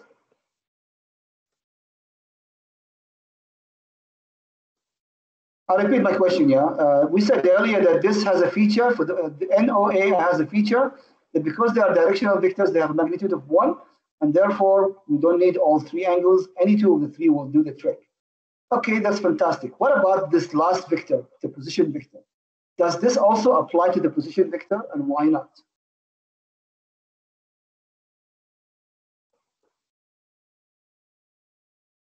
Anyone? Any takers? So I'm Irfan. Go ahead, Irfan. I don't think so because the position vectors are in coordinates. Yes, the better answer will be that the position vector is not a directional vector, and it does not have a magnitude of 1. It has a general magnitude, which is equal to px squared plus y squared and z squared. So this does not apply to the position vector. It only applies to directional vectors, because the directional vectors, by definition, have a magnitude of 1, but the position vector can have any magnitude, any infinite value of magnitude. So that's why this feature does not apply to the positional vector. It only applies to directional vectors. Okay, let's move on. The next feature of this of the frame matrix, the fact that, as we said earlier, since these are coordinate systems, they must be perpendicular to each other, meaning they must form a 90 degrees angle between them. Otherwise, they will not be a valid coordinate system. If you go back to our very definition of frames, we said that a frame essentially describes a local coordinate system, a local world, a local coordinate system. Is that right? Essentially, it's a replica of this global coordinate system. And this global coordinate system must have a 90-degree angle between each other. So there's a 90-degree angle here, there's a 90-degree angle here, and there's a 90-degree angle between this guy. And let me see if I can do this here. Yeah, so right here, this is a 90-degree angle between x and y. And this is a 90-degree angle between x and z. And this is a 90-degree angle between x and z as well. Yeah. So the same thing also must happen here. So again, this is a 90-degree angle between N and O, and this is a 90-degree angle between O and A. And what's the third one? Yeah, this is a 90-degree angle between N and A. So that must be the case. Otherwise, this will not be a valid coordinate system. Okay, all right. So what's the big deal? The big deal is because they are perpendicular to each other, like you see here, because they are perpendicular, their dot product must equal to 0. Can somebody remind me or tell me why is that the case? The why is, okay, since they are perpendicular, why is the dot product is equal to 0? The first person to get this right is bonus point, and I'm writing it down in case you don't believe me.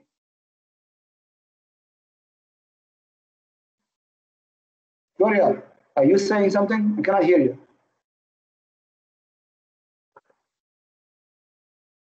So once again, since the lines are perpendicular, their dot product must be equal to 0. My question right now is worth a bonus point. Why is that the case? Sir, Go ahead. I guess it's because it is a direction vector and it uses cosine. So when it's 90 degree, it becomes 0. You're 90% correct. If anyone else doesn't say anything, I'll give you the point. Anybody else? Well, what is the definition of the dot product? What's the formula for dot product? Adriana, you get the point, yeah? Congratulations. Because you're closest to the answer. So what's the definition of a dot product? You can Google it now and let me know. What's the formula for dot product?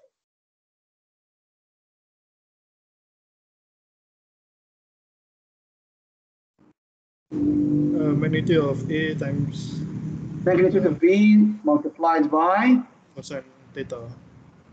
By cosine of the angle between them. Is that right? Yes, sir. So since the angle between them is 90, cosine 90 is 0. And that is why basically, is this the correct person, by the way, who answered just now? Was it Adriana or somebody else? I'm pretty sure it was Adriana. Okay, all right. All right, so essentially, because the dot product, the formula for dot product is cosine, cosine the angle between them, magnitude A multiplied by magnitude B multiplied by the cosine of the angle, and the angle between them is 90, so therefore cosine the angle is 0. So that's why all of these are true. So n dot A or n dot A, and basically any of these three dot product by anyone else will give you 0. Similarly, if you take the cosine, the cross product, and you apply it, I hope you remember the cross product rule, which you have to use the right-hand rule. If your thumb is 1 and the index is the next line, then the answer will be the third, maybe or something like that, right hand rule, cross product. Okay, so yeah, that's the answer. So this is A and this is B and this is the answer, the cross product, right? So if you take this as N and this is O, then the answer will be the third vector. You know what I mean? So that's what is meant over here. If you take N cross A, the answer will be the other vector, the third vector, and so on and so forth. So again, the right-hand rule for the cross product, that will give you this answer. So let's recap once again on the features, yeah? The first feature, metrics are a compound matrix. Second feature is that the fact that they are directional vector, so therefore you don't need really all the three values. Even if these two were missing, let's say this guy was also missing and this guy was also missing, you can still solve the question just fine. And the third feature we learned just now was the fact that the dot product of any of n OAs will be equal to 0, and the cross product will give us the third vector using the right-hand rule. Is that clear? Any questions so far? Okay, so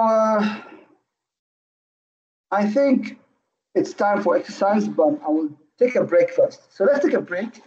After that, this is the last break, yeah? After the last break, we will come back and do exercises, and then we will deal with one more feature, which is the inverse. And this is a significant one, so that's why it will take us some time in the last hour. So let's go for a quick break. If you don't want to take the break, if you want to work on the exercises, go ahead. It's the same thing. You can begin working on those two exercises. One exercise, which is the properties of the frame matrix. So you can take your break or you can work on the exercise. But anyway, I'll see you in about 5 minutes or in about 7 to 8 minutes. I'll see you in about 6 o'clock.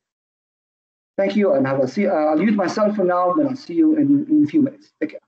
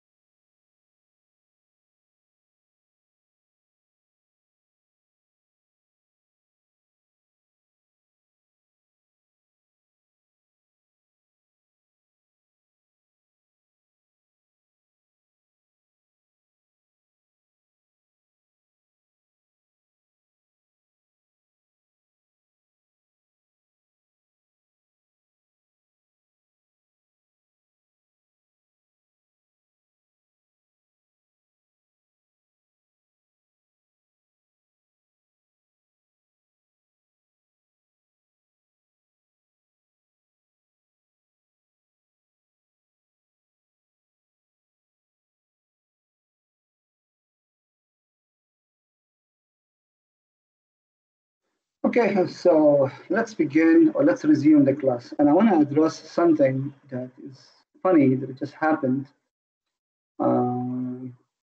Last week, when we talked about possibility of groups and groups work, I remember I put the rules and the guidelines for group work. Is that right? And I remember clearly specifying that there is a deadline for it. And I'm going to go back to that message and show you exactly that notice because it was very vividly clear to me. Here we go. So see, it says tomorrow at 5. And the reason for that is that because you had 1 week to work on the project. And I needed to know whether you're going to spend this 1 week working in a group or individual. Well, unfortunately, what happened today was that just now, right, I received an email, someone telling me, or a couple of people telling me that they want to work in a group in the very last minute before the submission of the deadline assignment. Unfortunately, that doesn't work. And sadly, or unfortunately, as for deadlines, that you were supposed to inform me about the formation of your group within 24 hours of the notice, basically before Tuesday, 5 p.m. Last Tuesday, not tomorrow. Yeah? But when that didn't happen, nobody came forward.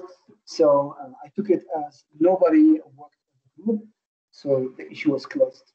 So for those who requested to submit in a group in the very last minute, unfortunately, your request is rejected because it's way past, it's 1 week late. So you still have to submit individually as a individual.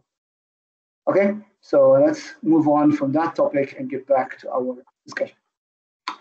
I hope you had the time to do this exercise, but this exercise, as you can see, was, and I also can see that some people already completed this assignment or completed this task in the group, which is sort of encouraging. Thank you. I've seen, yeah, excellent work from, yeah, a bunch of people in front of here. I can see Putri, I think, is different names in Telegram group and different names that I see in here. So I hope I'm not mispronouncing your names or anything. Okay, anyway, you know you are, good work. But anyway, the solution is right here. So essentially, for the given angles, you will have to find their cosines as usual, just like we did in the previous example. And then you will see that you have this situation that you see in front of you with some values missing. Exactly what I drawn here, okay? So once you have these values, then all you have to do is apply the formula for magnitude of vector, knowing that the directional vectors actually are or have magnitude equal to 1. So using the square root formula, then you can actually solve it this way. So since the magnitude of the directional vector is equal to 1, therefore nx squared plus ny squared plus nz squared equal to 1, then we use this relationship and solve whatever is missing. So over here, what's missing is ny, then we can plug it and solve it.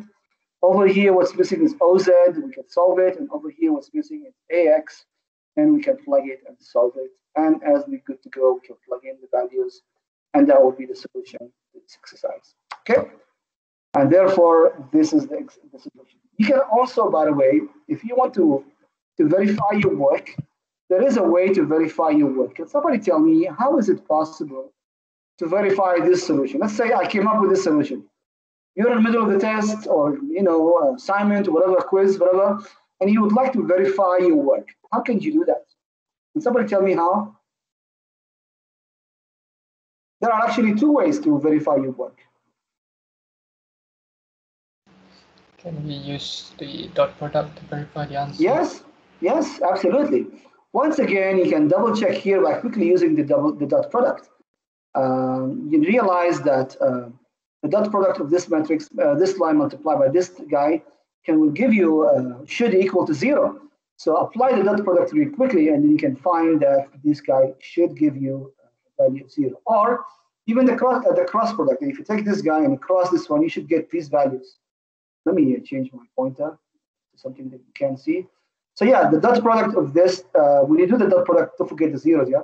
The dot product of this and this must equal to 0, or the cross product of this and this will give you this guy. Or another way is to simply check the magnitude again. 21 or 0.21 square, dot 0.66 square, 0.72 square should give you the 0 at the end. 1, excuse me. Square, square, square on the square root should give you 1 again, or 0.999, something like that. This is how you can verify the values that you get it over here. Okay, so now let's move on from these features into the final discussion of today, which is the inverse of a frame matrix. And the inverse of a matrix is something that if you have worked with matrix operations in the past, then you will be like, oh no, not this again, because you know what matrix or what inverse operation or operation is. Because in regular matrix operations, inverse or developing the inverse is very, very tedious work. That's why it's kind of scary to think about. But the reason why we need sometimes inverse is because obviously to do inverse operations, if you want to go forward, let's say from the joint values to the position to the end effector, you might need forward analysis, so you can use the frame matrix directly. But if you want to go backward, you might have at some point to develop the inverse of the frame matrix. Meaning, if you already have this frame, how is the inverse of it will look like or will be equal to? You would want to have this information. And the significance of the inverse will also be shown in a later time. Okay, let's now see how we can find the inverse of the frame matrix. Now, good news to us is that this matrix, if you remember, is not a real not an actual matrix, or better word to say that this matrix is a compound matrix. So it's not really a 4x4 matrix. It's a 3x3 matrix here and a 3x1 vector here. And now these guys, they will never change. Zeros and ones, they will never move. So in this way, when we deal with this matrix and you would like to find its inverse, we will also treat the components separately. So you want to find the inverse of the frame matrix. You are really finding the inverse of this component by itself, then the inverse of this component by itself, and then putting them back together yourself. The zeros and ones will not be affected. They will always be there. So how do you find then the inverse of the frame matrix? Let's begin with the easy one, which is the R matrix. The inverse of the R matrix is simply the transpose. If you remember what that means, the transpose really is, this is an exercise that you're supposed to do. It's okay, I can do it here. So the transpose really is, you'll have to imagine a diagonal line here. And then you'll have to mirror the matrix across this line. So whatever was here, this guy right here will have to go here. And whatever is here, right, will have to take its place, like a mirror, basically. And this guy, oops, what's going on here? Okay, well, and the NZ right here will have to go here. And the AY will have to go here. And whatever is in a diagonal, okay, this became ugly. So let's clean it up. So whatever is in a diagonal doesn't move, but whatever is outside the diagonal will move across the diagonal line. So once again, the NZ will go in the place of AX, and AX will go here, and the OZ will go here, and AY will go here, but whatever is on the diagonal line will stay there. And that is essentially the meaning of transpose, in case you forgot. So this part is easy. And the transpose or the inverse of the R vector essentially is the inverse. Okay. What about this part right here? Well, this right here essentially, what does it say is the negative of the dot product. This is not a dash here. This is a negative sign here. The formula really is a negative. You will have to calculate the dot product of n dot p. This vector right here. Let me change the thing. Is it highlighted? Oh, perfect. This highlighted. So basically, all you have to do is take the n vector, which is these two components, and dot product. What happened here? This is worse than before. Yeah. So you take the n vector and then you multiply it by the p vector, which is this component right here. Okay, px, py, and pz. And how do you do the dot product? Can somebody remind me of the formula? If you know nx, ny, nz, and px, py, pz, what is the dot product between them? Can somebody quickly say it? Magnitude of n times magnitude of p times cosine That's if you already have the magnitudes readily available and the angle. But right now, you don't have the magnitudes or the angle between them readily, except instead you have the x, y, z components. So I want the formula that uses the x, y components.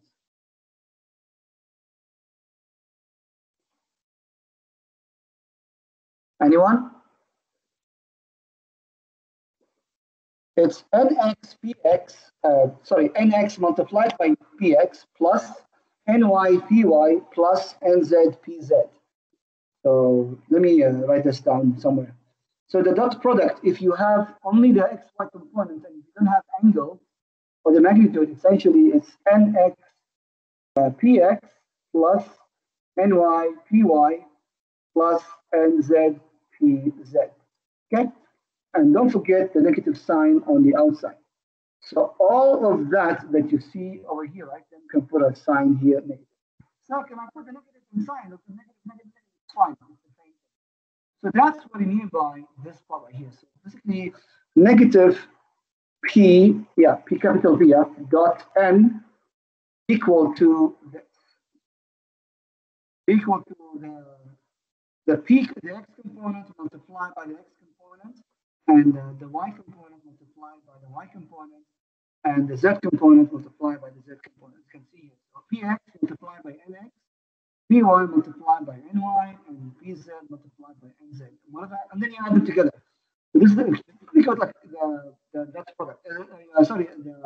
The sum product. So the product of this, and add them all together, it will give you a single number, then multiplied by -1, and that will be the answer that you get. Is that clear? Similarly here, so OP basically means that PX dot product O instead of N. Is that right? And over here is the same thing, but instead of O, you go for A. You know what I mean? So that is essentially how you find the dot product for the vector component. You take the P components and you dot product the N. So Px, N, Py, Ny, and Pz, Nyz, whatever answer you get, multiplied by -1. And you put it here. And then you repeat the process for O, you repeat the process for A. Is that clear? Any questions about this definition? Just one particular reminder here that this formula here applies to the original matrix before you transpose it, not after. Meaning, when you do the dot product, don't do it here. Let me remove those stuff here. Erase those lines. You see, if you apply the dot product, if you're thinking, I already transposed it, let's apply the dot product here. If you do that, you will multiply px by nx, that will work. But then if you apply py, you will multiply it by ox. That will give you a wrong formula. You were supposed to multiply ny by py, not multiply py by ny, not by ox. So when you apply the formula here, you see right here, make sure you apply it on the original matrix before you transpose the R component. Okay? If all of this is quite difficult or not 100% grasp, no problem, we'll apply the example. So let's go to the next slide and do one example. Right here, let's do it together, okay? I'll give you a chance to try it on your own and then we do it together. So first of all, let's find A inverse, which is the frame inverse of this matrix right here. You have all numbers you see here, so all of these numbers you see here. So then apply the rules you see right here. Essentially, this R matrix part, all you have to do is just find the transpose, and then over here you have to do that product 3 times. Okay. So based on that, go ahead and begin working on this exercise. Give it a try. Jump in the pool, drown for a while. Don't worry, and then we'll do it together, and hopefully you will pick it up. So again, somebody already did it. Fantastic. Some people, thanks, I mean, good job, Fauzi. He already did. I'm looking at his solution. Oh, wait, sorry, that's the previous example. So, but also good job, go ahead and try this particular example, exercise number 4. The solution from Amin Fauzi just now was from exercise 3, from the previous exercise. So let's go ahead and try this exercise and find the inverse of A minus O of this matrix. I'll give you a couple of minutes. I'll mute myself, and then we can do it together.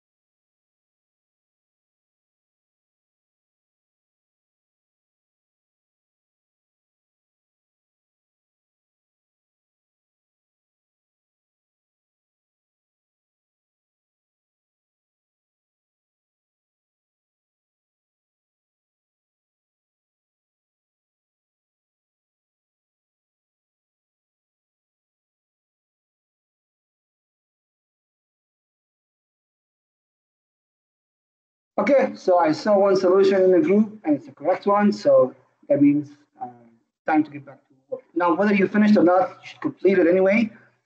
Some people are faster than others. It's all right. Even if you're slow today and it's not a problem, it's the first time, not a problem. The more exercises you do, the better.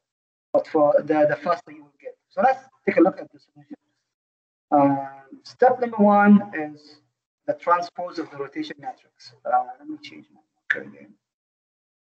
Okay, so right here, this part right here. So all we have to do is to find the transpose, as you can see here. So imagine a diagonal line. So these three values, 0.21, 0.57, 0.11, are not moving. They're the same. You just have to move everything around the diagonal line, as you can see here. So 0.43 goes here, 0.66 goes here, and so on and so forth. So the answer to the rotational part is right here. So far, so good? Okay.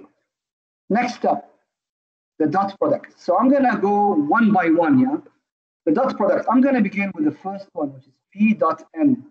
The dot product actually are three of them. N dot P, P dot N, N dot P is the same thing. Yeah? First, I'm going to show you the N one, right?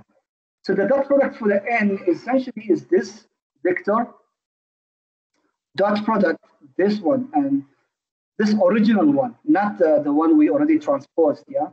This original matrix, yeah? Not this one down here. Not this one, no. We're going to use this one right here. Let me clean this up a little bit. So let's erase this. So you use the matrix that is involved in the original matrix and not the transposed matrix. Okay? So let's get back to, yeah. So this is the dot product between N and P. So 8.6 multiplied by 0.21, which is right here. Basically, Px nx plus Py ny plus Pz nz. So Px nx, Py ny, Pz nz. And you put them all there and you maintain the sign. Okay, take this sign and put it here. There was a negative sign on the outside, I put it inside. So negative, negative, negative, they're all there. Okay, and then this one has a negative also because it's right here. By the way, this is the tricky situation in U dot products. You have to keep track of the negative sign. And you make one mistake, boom, everything is gone. And you have to understand that we're using matrix in order to use it to calculate other things later on. When you find a matrix of, when you find an inverse of a string, you want to use that inverse to find other things later. So if your inverse itself is wrong, then everything else after that will be wrong. So take your time when you do the dot product, and also take your time to meticulously keep track of the negative sign. So once again, the 0.8 multiplied by these two, negative multiplied by this number, and then there's another negative here, so this will become a plus. So this is on 8.3 multiplied by 0.7, there will be a negative, so do the math, and you should get this number. Okay, so that's negative 4.61. Please verify and check your answers with me. If your answer is different, you might be right and I might be wrong. So double check the calculations. And if you think you're right, by all means, let me know. You might have a slightly different number because of rounding. Yeah? I stopped at 6.1. You maybe put 6.14, maybe you put 6.2, sorry, 4.62, something like that. But I said, for now, I'm not going to punish for the rounding, but let's just discuss the rounding later. Yeah. Let's move on to the next.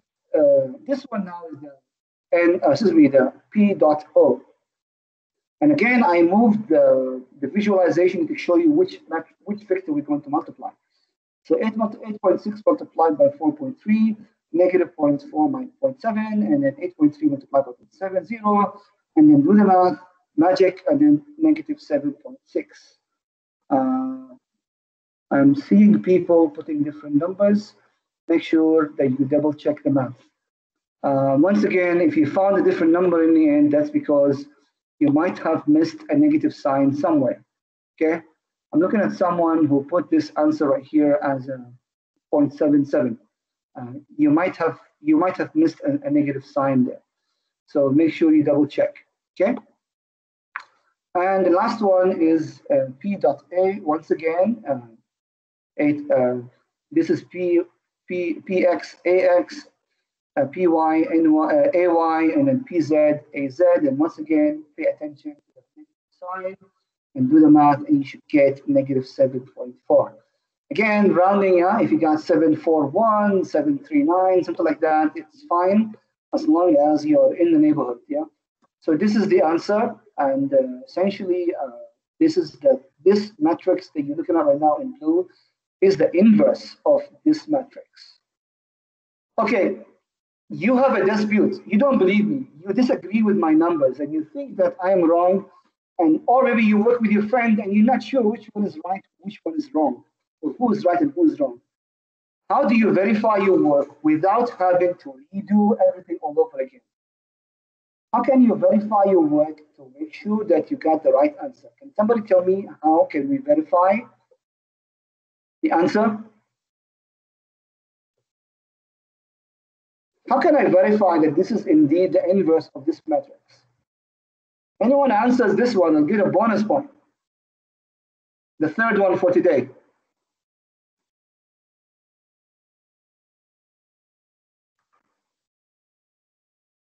Going once. Bonus point. I guess. Who is that? Loga? Yeah, Can go ahead. we check in calculator, sir? Type in the matrix. That means you have to do your work again. Is that right? No. Yes.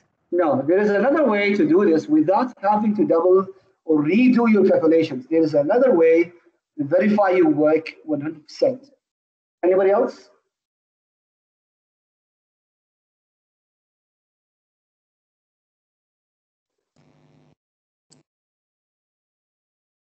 Yeah. No? No takers? Yeah, Irfan.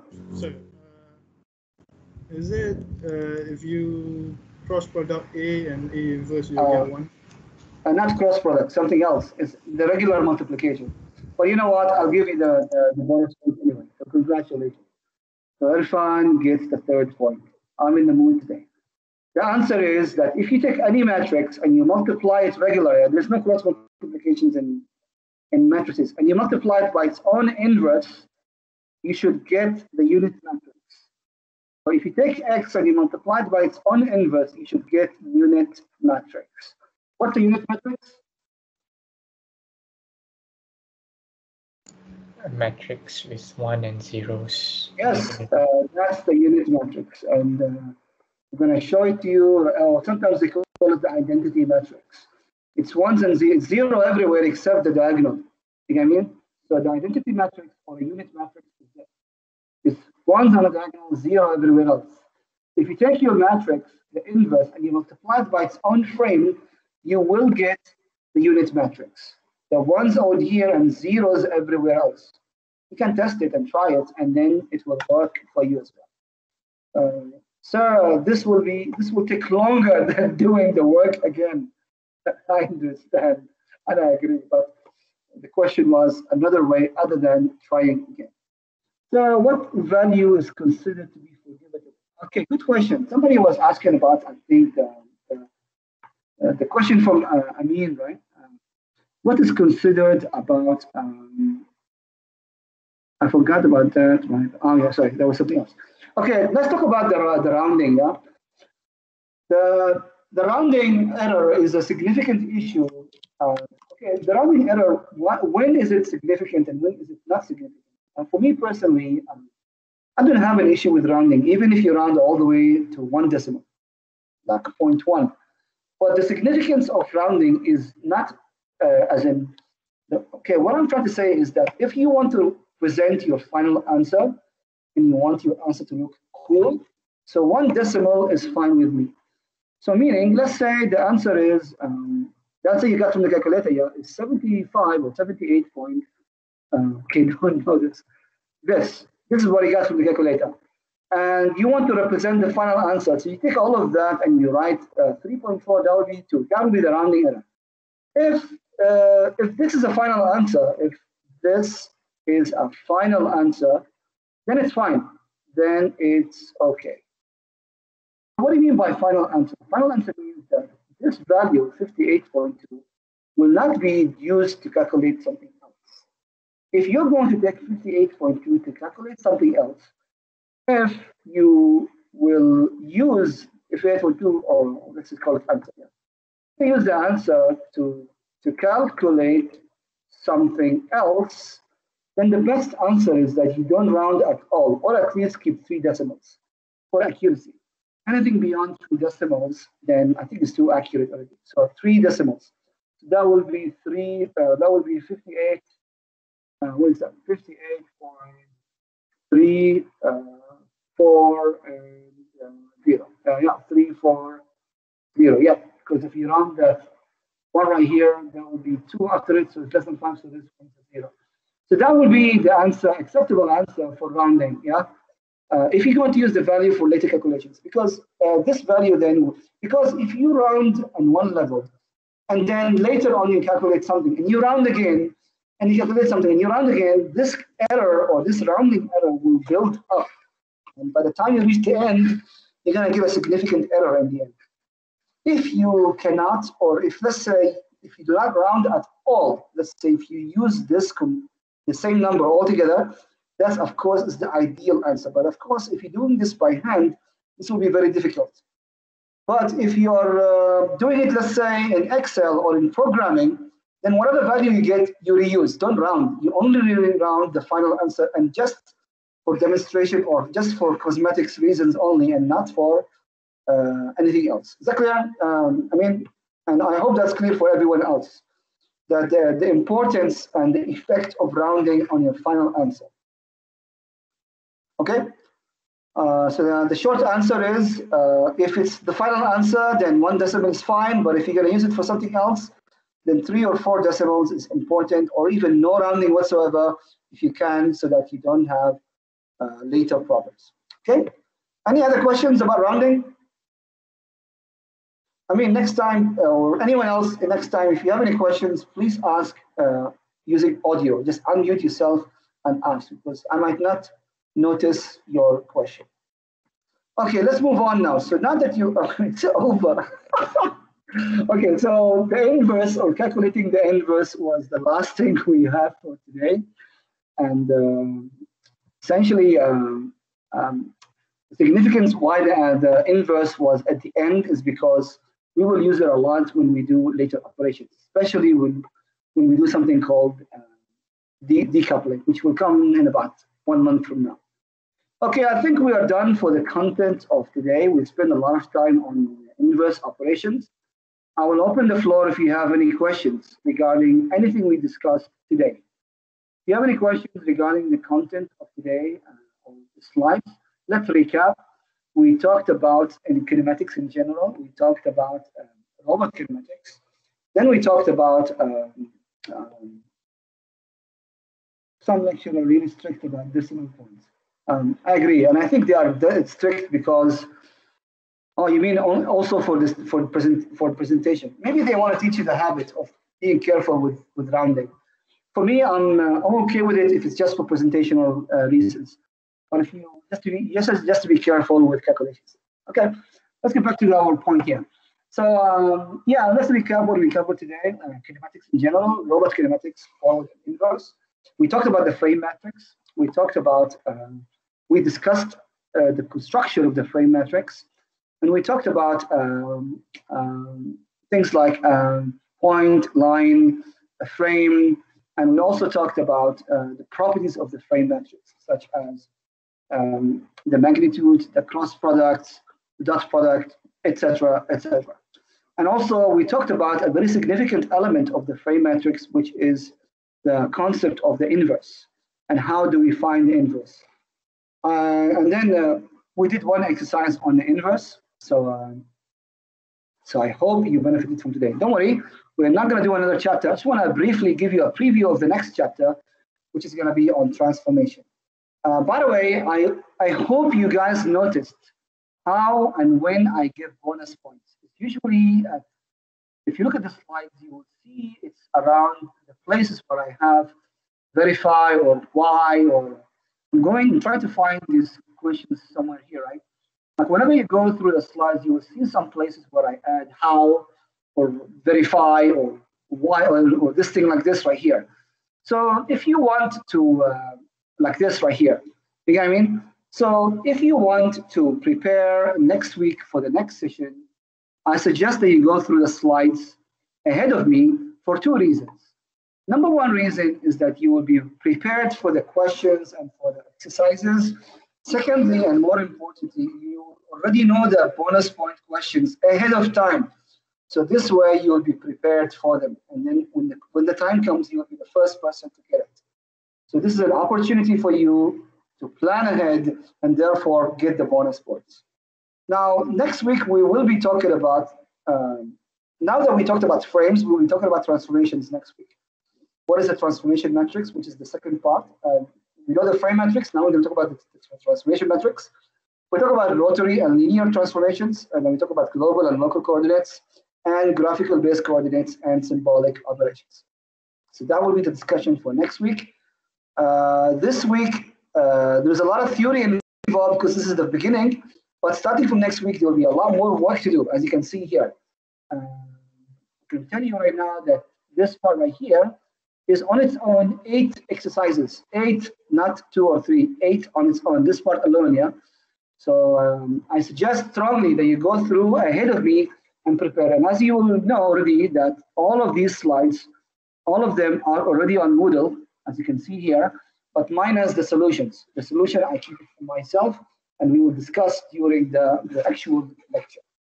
Okay, if you're watching this on YouTube, apologies, this course has been done, but you can go ahead and attempt questions and the answers on your own. And of course, you can have bonus points. Okay, so any questions for anyone in the class today? Sir, Mm-hmm. will you upload the notes that you presented today in the You Moodle? mean the solutions? Solutions? Yeah. Let me ask the floor. Do you guys want it? The rest of the team, the rest of the gang? Show of hands, yeah? Show of hands. Raise your hand if you want me to post the solution version or the one with the solutions for your reference. Yes, sir. Why not? Okay. Okay, but I will not do it right now. I want you to have some time to practice and try and suffer first. If you're gonna read the solution and automatically, without having tried, you will not learn. So I suggest give it a couple of days first, try, and then I will post it in a couple of days' time. Okay, if I don't, please remind me. Maybe by today's Monday, probably by Wednesday or Thursday, I will do so. Okay, thank you so much, sir. You're welcome. Anybody else? Any other questions?